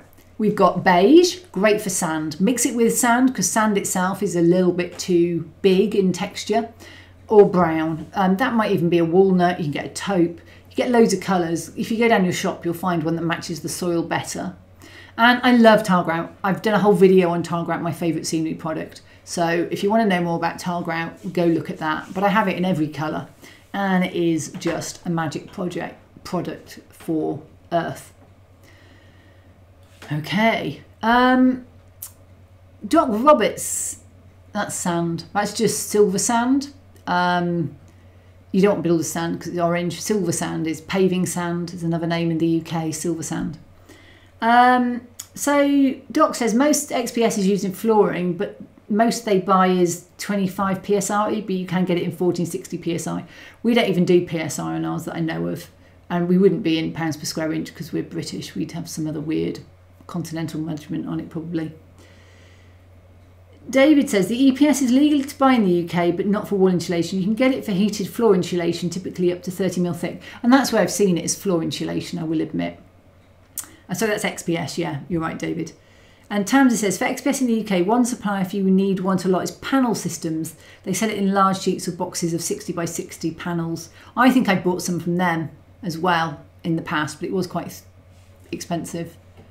So this is slate, okay? That picture is slate from a garden centre. It came in a bag, yay big, called something like slate flour. It's really, really fine chippings. And you can sieve it down using a variety of garden sieves, all the way down to a tea strainer, to get everything from flour, like a flour texture, all the way through to big chunks. And I use it a lot in sort of slate, I guess. But when I came to do Denoric slate, it was the wrong colour. So I ended up using a different slate that I had. And you can buy slate ballast and even finer slate sometimes as well. And I got some from Continental Models or something, which doesn't even exist anymore. And I bought all my silk floor tufts and stuff from them years ago. But slate was definitely very much the niche product. But if you want it, the garden centre's a place to go. And it can be useful just to put in some kind of rock. But to my mind, it is just a bit too distinctive as slate. So I don't use it perhaps as much as you might think. Instead, I tend to use Woodland Scenics Talus if I'm doing streams, because Woodland Scenics Talus is rounded. It's blown up. It's the stuff they use in hydroponics. So it's rounded like pumice, just like you would see in the bottom of a riverbed. This is garden soil. It's not my garden soil. It's topsoil that my mum bought, because my garden soil's solid. It doesn't look anything like that. And it's really nice. It's very sandy because she bought it. It's a better quality. But you still need to sieve it. I used it on my dagger bar, and then my resin reacted with it. So just a warning. I used it under my snow diorama. Goodness knows why, because it didn't show in the end. I was going to have it showing in places and it didn't. And it made all my snow go yellow. So then I had to take all the snow off, reseal it, and then put it down. So just note to watch when you use some things, that what goes on top is also important. Norm says tile grout is cool because it's basically self-gluing. That's why I get away with such a thin spray of matte Mod Podge, because I've got cement in the tile grout. Russ says he uses it for some road and trail bases. So these are tools. These are tools to put on your tile grout, and they're both from Precision Ice and Snow. One's their old metal one, and they're like very fine meshes, and the other's their modern one that says Precision Ice and Snow around the outside actually, and I use them for shaking on. You could use a flour shaker or something else, because they also come in a handy pot and you can put it on the end. I think Luke Towan did that, having chatted to him about it. He asked about the sieves. And there's the Woodland Scenic Talus that's this rounded. It comes from like fine up to extra coarse. I buy it in natural and I paint it the right colour. And I use it a lot for riverbeds because it's just perfect for that. So David Orff, I'm lucky to live near pools. Sandbanks Beach Town is incredibly fine. Oh, Sandbanks Beach, lovely beach. David, are you stealing sand? It's owned by the National Trust, David. Oh, how could you? Do they not come and tell you off? And then finally, another thing you can use to add a bit of variety, not as a building product, but on the surface, is something like blended turf from Woodland Scenics. And this is very old because look at the price of that. It's so cheap now. And it's earth blend. It's got a hint of green, a bit of yellow and red thrown in there. But it adds a little bit of almost veg, but almost earth, just that start of things. Useful for throwing in corners if you've got a crack at the base of a building. Useful products just to have around are there. Basically, they're blended turfs. Thanks, John. He just said great video. That's really cool. So there we go. I think that is it. We're on to rocks. I said it would speed up, and it is going to speed up. So for rocks, I have done a number of methods for the book. When I wrote my book, if you haven't bought it, please go buy it. Building Model Railroad Scenery by Kathy Millett, available on Amazon and Calmback. I did some stuff for the first time, and I've not done a huge amount of plaster cast rocks. So I had to go with Woodland Scenics mould. I had one or two, but I'd never really done a huge amount. So I bought quite a few of them over the period because they're very useful. And because they're identical, you want to break them up and buy a few varieties of them. I tried making my own rocks from foil.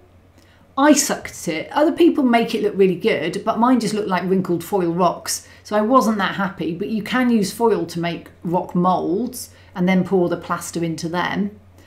And then I looked at, okay, so I've got the bought moulds, and other people than Woodland Scenics do them. I think Knock and a few others do them. I tried making the foil moulds. I have actually in the past made rubber moulds myself using layers of rubber over coal, I think I used. And then you put something in them like lightweight hydrocal. And the reason you use hydrocal is do not use lightweight hydrocal. This stuff was crap. It just crumbled. It was awful.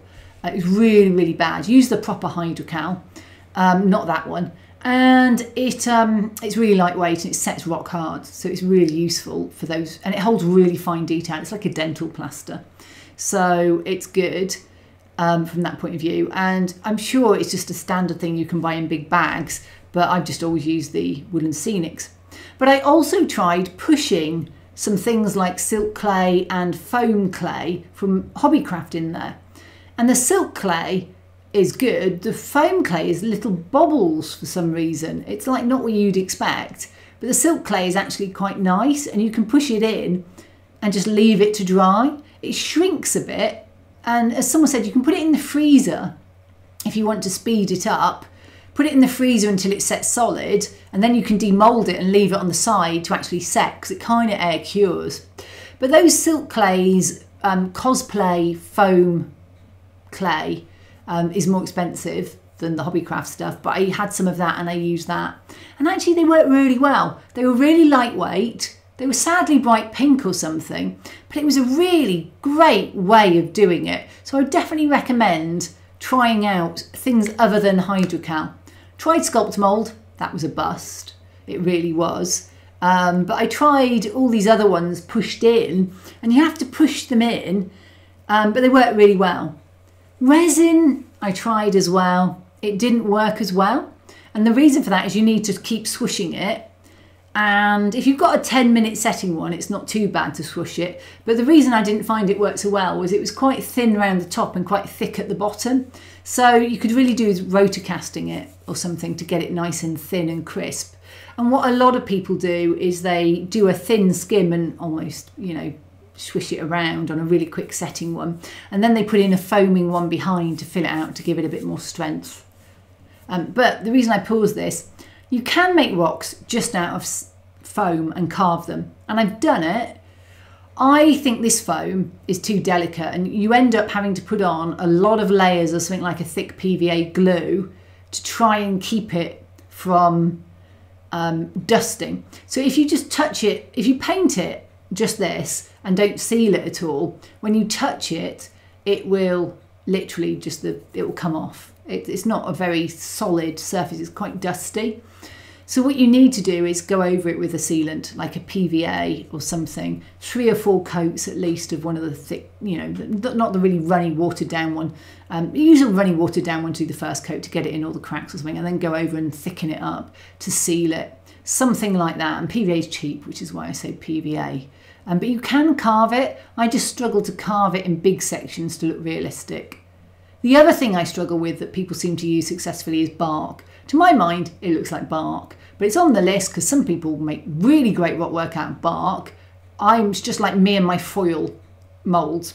Didn't work for me. So, let's have a look.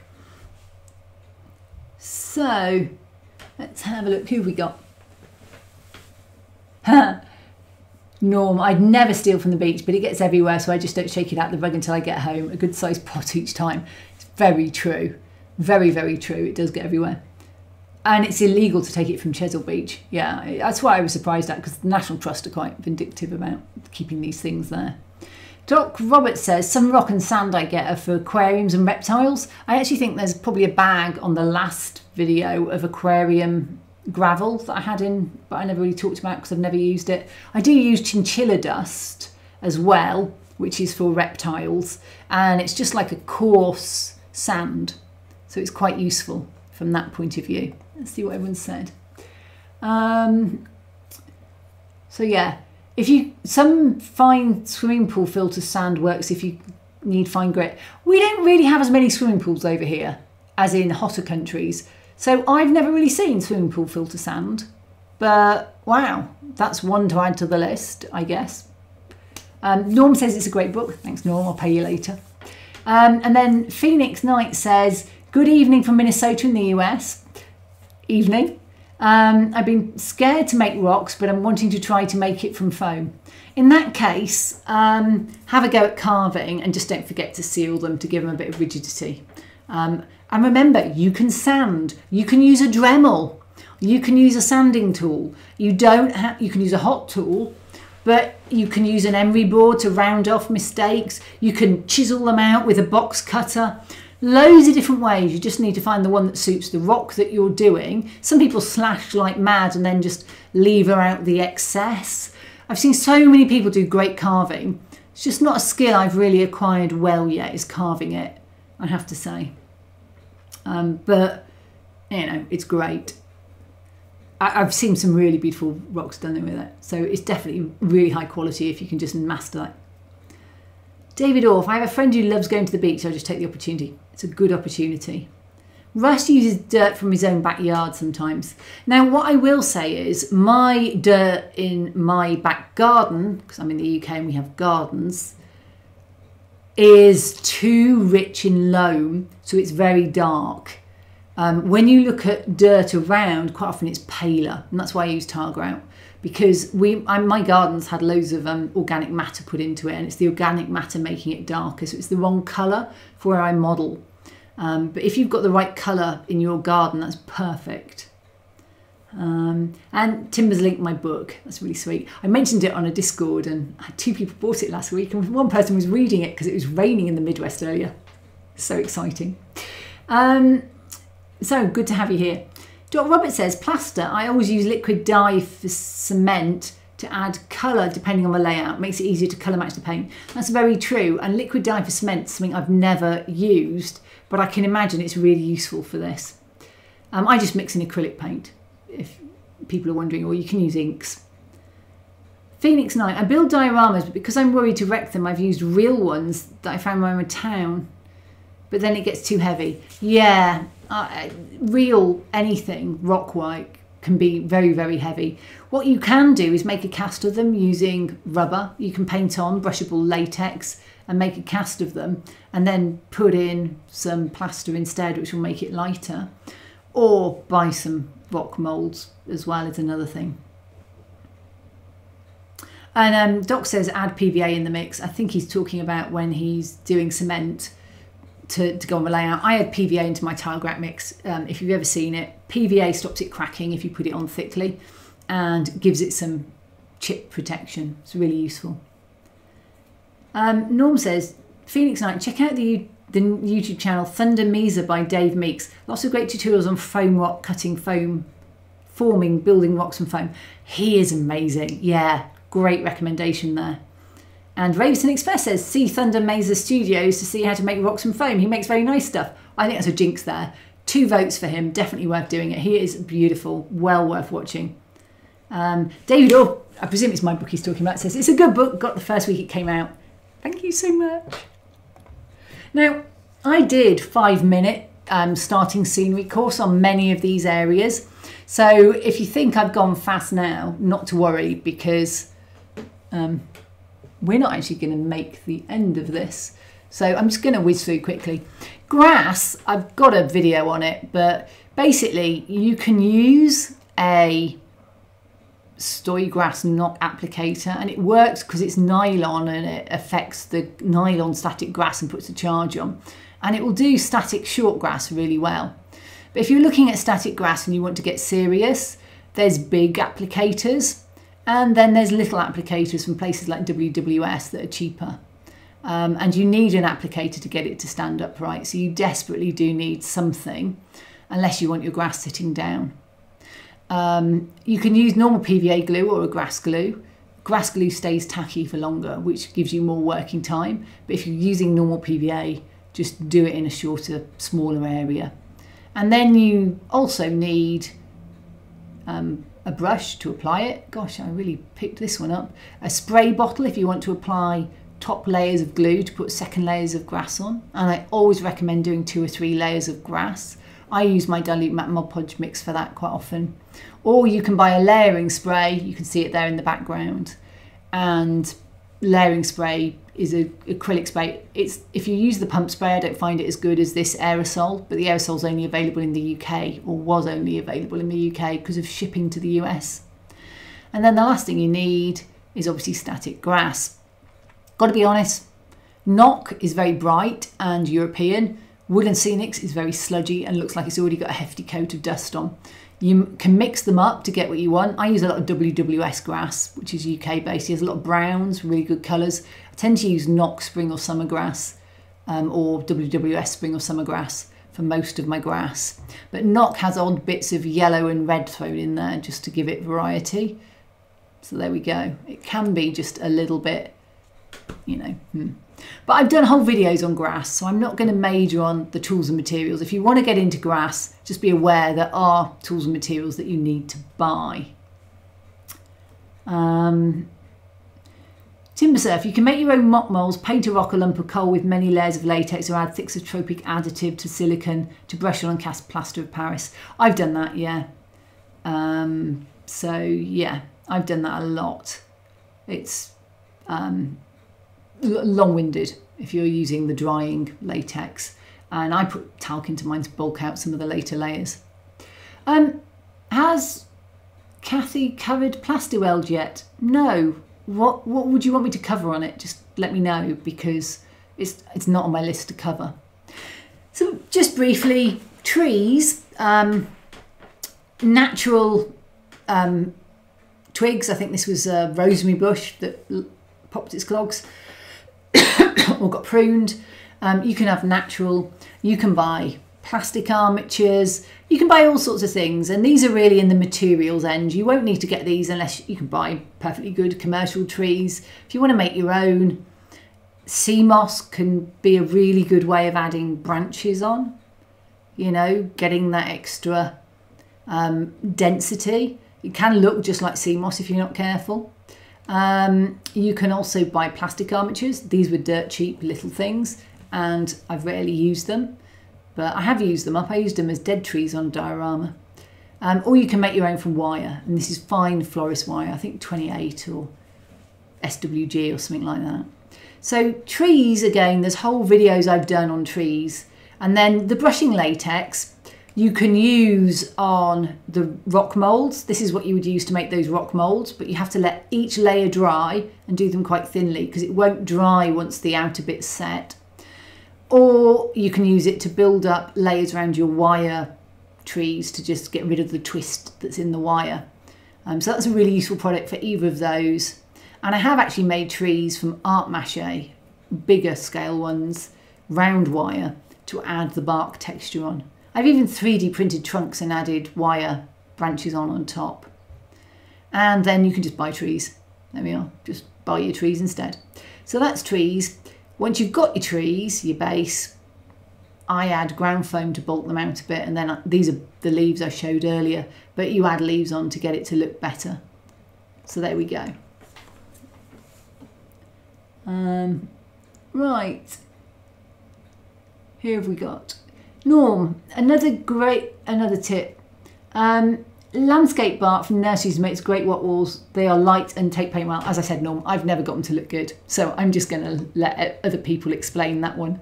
I can never get them to look good. Fox leaf litter. For leaf litter under trees, real leaves harvested in autumn, dried in a warm oven and run through a cheap coffee grinder or a blender, such as we have here. I've got a kitchen blender. I've also got a coffee grinder. They do different layers of thinness and thickness. I use that for ground foam. That's why it's green. And Tamsin says another material to use for rock is bark, best for sedimentary rock formations. Yeah. People get some great looking bark, but I've never really, I need to work on it. Timbersurf says, wire armatures are my nemesis. The trick is not to try and put everything into one go, but to make branches and then put the branches together. So if you are making bushes or trees, I've done a 5-minute video on bushes and I recommend that you check that out. But the base of them is just something like polyfiber. I also put this over trees to add the branch structure in. You can get it, I dyed the brown from normal quilt material, I think. The green came as a base under some Gauge Master grass mats. And then you can buy green polyfiber from Woodland Scenics, which is the right sort of colour already. And then I'm just gonna whiz quickly. It's only got 8 minutes left. Oops. Right, you can buy lichen or lichen or moss, that's sort of Spanish moss. You can buy horsehair, rubberized horsehair, which is great for brambles, anything with long arching branches. It's in loops, so just remember to clip the loops a bit, but I love it for that. And then you can use your sea moss, again, nature, forest in a box, some people call it. You know, sea moss armatures, natural trees, loads of different names for it. And it comes like that. You can try straightening it and hanging it to get it to straighten, or you can just accept that it's bent and put it onto. I like to make my actual trunks from something else and use that for branches. And then, or you can just make small bushes from, this is plumber's hemp and, the name escaped me, the stuff they use to make, the brown stuff is the stuff they use to make beards when you're at a theatre or something. And you can make little tufts of those, or you could use static grass. And actually I use static grass to add branches onto all of my bushes and trees. So I go over them, that sort of thing, with static grass and 10 to 12 mil, and it sticks out and just puffs it out a bit. If you're doing conifers, you can blow them down with a hairdryer and get a sort of vertical hanging static grass branches. So static grass over an armature adds so much bulk and interest to it. It's really good. And then once you've got your base tree from the previous set, you've got your base bushes from this set, it's time to get on to leaves. Now, I would always put ground foam down first because it's cheaper. I would fill up my trees with a bit of ground foam, Woodland Scenics, and then over the top I'd put knock leaves or hecky leaves because they're my two favourite brands of leaves. Other brands out there, ones made from paper I'm less keen on. The knock ones are punched, so they are sort of rounded towards the edges, and it's a punch machine. They're really useful. Laser cut ones tend to be better in bigger scales. And then bear in mind, you can just put entire clumps of ground foam on from Woodland Scenics to create trees that way. You know, there's many different ways. But the trick is to layer. I start with a base, I add on polyfiber, I add on static grass perhaps, I add on ground foam, and then I put on a sprinkling of leaves, which are more expensive, but you only need to see a few with your eye to get the feeling the whole thing's covered with leaves. There we go. Trees in like 2 minutes. We're going to go 5 minutes over, folks, but we'll be done. And then water, I'm just going to do as well. So Ravenson Express, there's always an expensive repair for my car when I went to buy the book. That takes all my money. It's okay, I'll let you off. King Bronzel. Oh, I was just asking because I build Gunpla, but all the stuff I use don't seem to melt the plastic enough for seam line removal. Tamiya extra thin. Tamiya extra thin cement. It's the only thing I use on plastic kits. Absolutely brilliant. Doc Roberts, I find some real trees if I can, then soak them in watered down PVA to let it soak in to make them a bit stronger. That's a really great idea. That's a really great idea. Right, just pause that. Free is better. Dead leaves are free in my garden, blasted every year. That's very true. The only thing with dead leaves is you have to dye them if you want green leaves. Timber says, no, rubberised horsehair is no longer made from horsehair for the animal protesters. It's actually made from coir. We had this debate on a previous one, didn't we? Stephen's just turned up. Yep, we're all fine. You're almost at the end. But don't worry. Job got cancelled. That's a shame. And then Timber Surf, you can still get the real stuff for restoring seat cushions, but it's much more expensive. And actually, one of my friends is allergic to it, so not that great. My favourite gloss varnish for doing water effects is Tamiya, because it's easy to get hold of and it dries with a beautiful gloss that most gloss acrylic varnishes don't, but it is still acrylic based-ish. It cleans up with water anyway, let's put it that way. So I would always use small drops of Tamiya for anything, the clear, for anything that's a small amount of water. So that's a great material to have for glossing anything, whether it's glossy mud or glossy, well, yeah, just anything. After that, I would use UV resin. UV resin is good, but I find if you put paint or pigments in it, it sometimes seems to boil them when it gets hot, when it dries, sets with UV light, and you can get little bubbles in them, and it just make the surface a little bit kind of not quite right. So I always do a clear top layer if I'm colouring the base, because like puddles dark at the bottom. So that is a great one, UV resin. It's for jewellery, just off Amazon. You can use water pastes to create water, so that's a great one in your modelling arsenal. You can need brushes and palette knives to manipulate them. I've done quite a few videos with Clearfix, which is a hybrid polymer. Check out my Treadwell ones and my Speedboat one for that. And Woodland Scenic Snow is my secret ingredient for foam. I got that from Real Train Hobbies. He's had a 6-month break and just come back, so he's 3D printing water and then going to cast it. I have no idea how that's going to work, so I'm waiting for that next video. I can't get my head around it at all. The 3D print bit I got, but I couldn't get my head around the casting, how that's going to work, so that's going to be really interesting to see. But Woodland Scenic Snow, I never use it as snow, it's not at all my favourite snow, but it's great for adding foam into water. And then scales for doing epoxy, and then acrylic. Oh, the acrylic's just sheet acrylic for putting down under waterfalls. This is tools and materials, remember, not how-tos. And then Mod Podge gloss. Mod Podge is really useful for gloss, but I find it a bit thin if you want steep, oops, steep, where am I? Oh, you went back to the beginning, that's why you're not there. Right, here we go, right back to the end again. If you want steep stuff, I find it's a bit too thin. And then we've got deep pour epoxy. That's the epoxy that I now use for all my deep pour, because I found the other stuff just didn't cut it. It's a German brand, so I don't know if you can get it in the US. It's deep pour. You need deep pour resin to do proper resin on rivers of various levels. The Woodland Scenic ones are fine, but they're just a lot more expensive over here. And I colour it, and I bought some proper resin colouring colours over the time, and I've got silicone ones and I've got silicone water, and I've tried all sorts of stuff for water. I've done almost every technique there is, but I still mostly come back down to using gloss Mod Podge, Splash Gel by Green Stuff World. Don't like to recommend Green Stuff World because they do like to nick other people's ideas and get a lot of slate for it. And, you know, just, yeah. Anyway, but, you know, those sorts of gels that are more or less clear to start with are really useful. So that's my water tools and materials. So there we go. We're at 2 minutes past 10. I whizzed through the end, but we're there.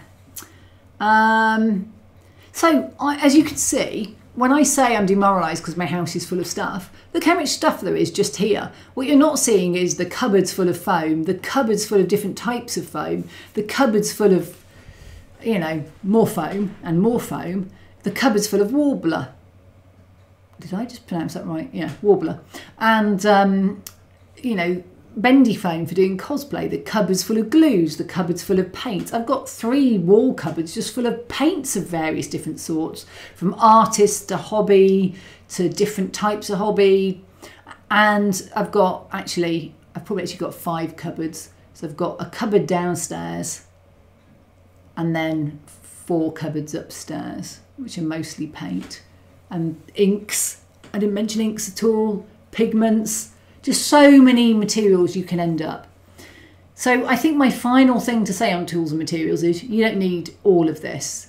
I do this for a living and I've done almost everything for a book. So I bought some of this stuff just for a book, or just for one diorama, or just for one thing. So what you need to do is just buy it when you need it, not because it's a cool product and you want it, and, you know, see if there's an art store variety that is cheaper than the small bottled modelling branded stuff. Never buy anything from a big name if it's just a rebrand of a generic product. So if Games Workshop started selling tile grout to do your scenery with, I would be telling you all day to go to the DIY shop and buy tile grout instead of using the Games Workshop product. They don't. But they do repackage art, gloss gels and stuff like that.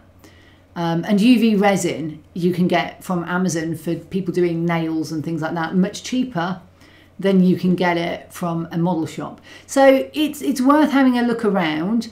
Everybody here has given loads of ideas on the chat, so scroll back through it for free stuff you can get, whether it's going to, someone suggested, going to your local DIY shop and seeing if they've got any split bags of grout you can get, because they can't sell them, they might give them you for free. That was somewhere else that I saw. So there's loads of great tips out there for keeping the price down. And one of them is an awful, you know, use white packing, you know, use the white packing foam that you get. It may not be the best foam, but it works as a foam. Use the card you get in your cardboard boxes. Use the stuff Amazon wraps that paper in and perhaps put plaster over it or something. Always look for a great cheap alternative before you go out and spend money, because I have a fortune of stuff here and after a while it starts going off. Your resins go off, your paints dry up. So if you're not going to use it all, it can actually be wasted money. I've got AK Interactive sludge green kind of colours and I must have bought it twice because it keeps setting in the bottle. I've stopped buying it. You know, you just need to find what works for you and try not to spend too much money. But there's so much you can buy. Just think what space it will also take in your house before you buy it all. So anyway, that's where I am. Thank you for watching. Norm says a great jam-packed 2 hours. Kathy, well done. Thank you. See you next month. Bye. Thanks, Norm, Digger and Timber for keeping you all in order. Not that you needed it. Dr. Roberts says, lol, sounds my face. Everybody else is going, so I'm saying good night. Thank you for coming. If you want any questions, then, you know, just drop me a line, comment under the video or something, and I'll answer them for you. And next time we're talking workshops and studios. So my new studio will get a reveal. Hopefully it'll be tidy by then. Can't promise. And yeah, it's going to be fun to look at. That's next time Tamsin. Tamsin said there's one tool you haven't mentioned, 3D printers. Perhaps we'll do a whole one on 3D printers if people are interested. Let me know in the comments if you are, because the chat's about to end. And thanks again, guys. See you next time.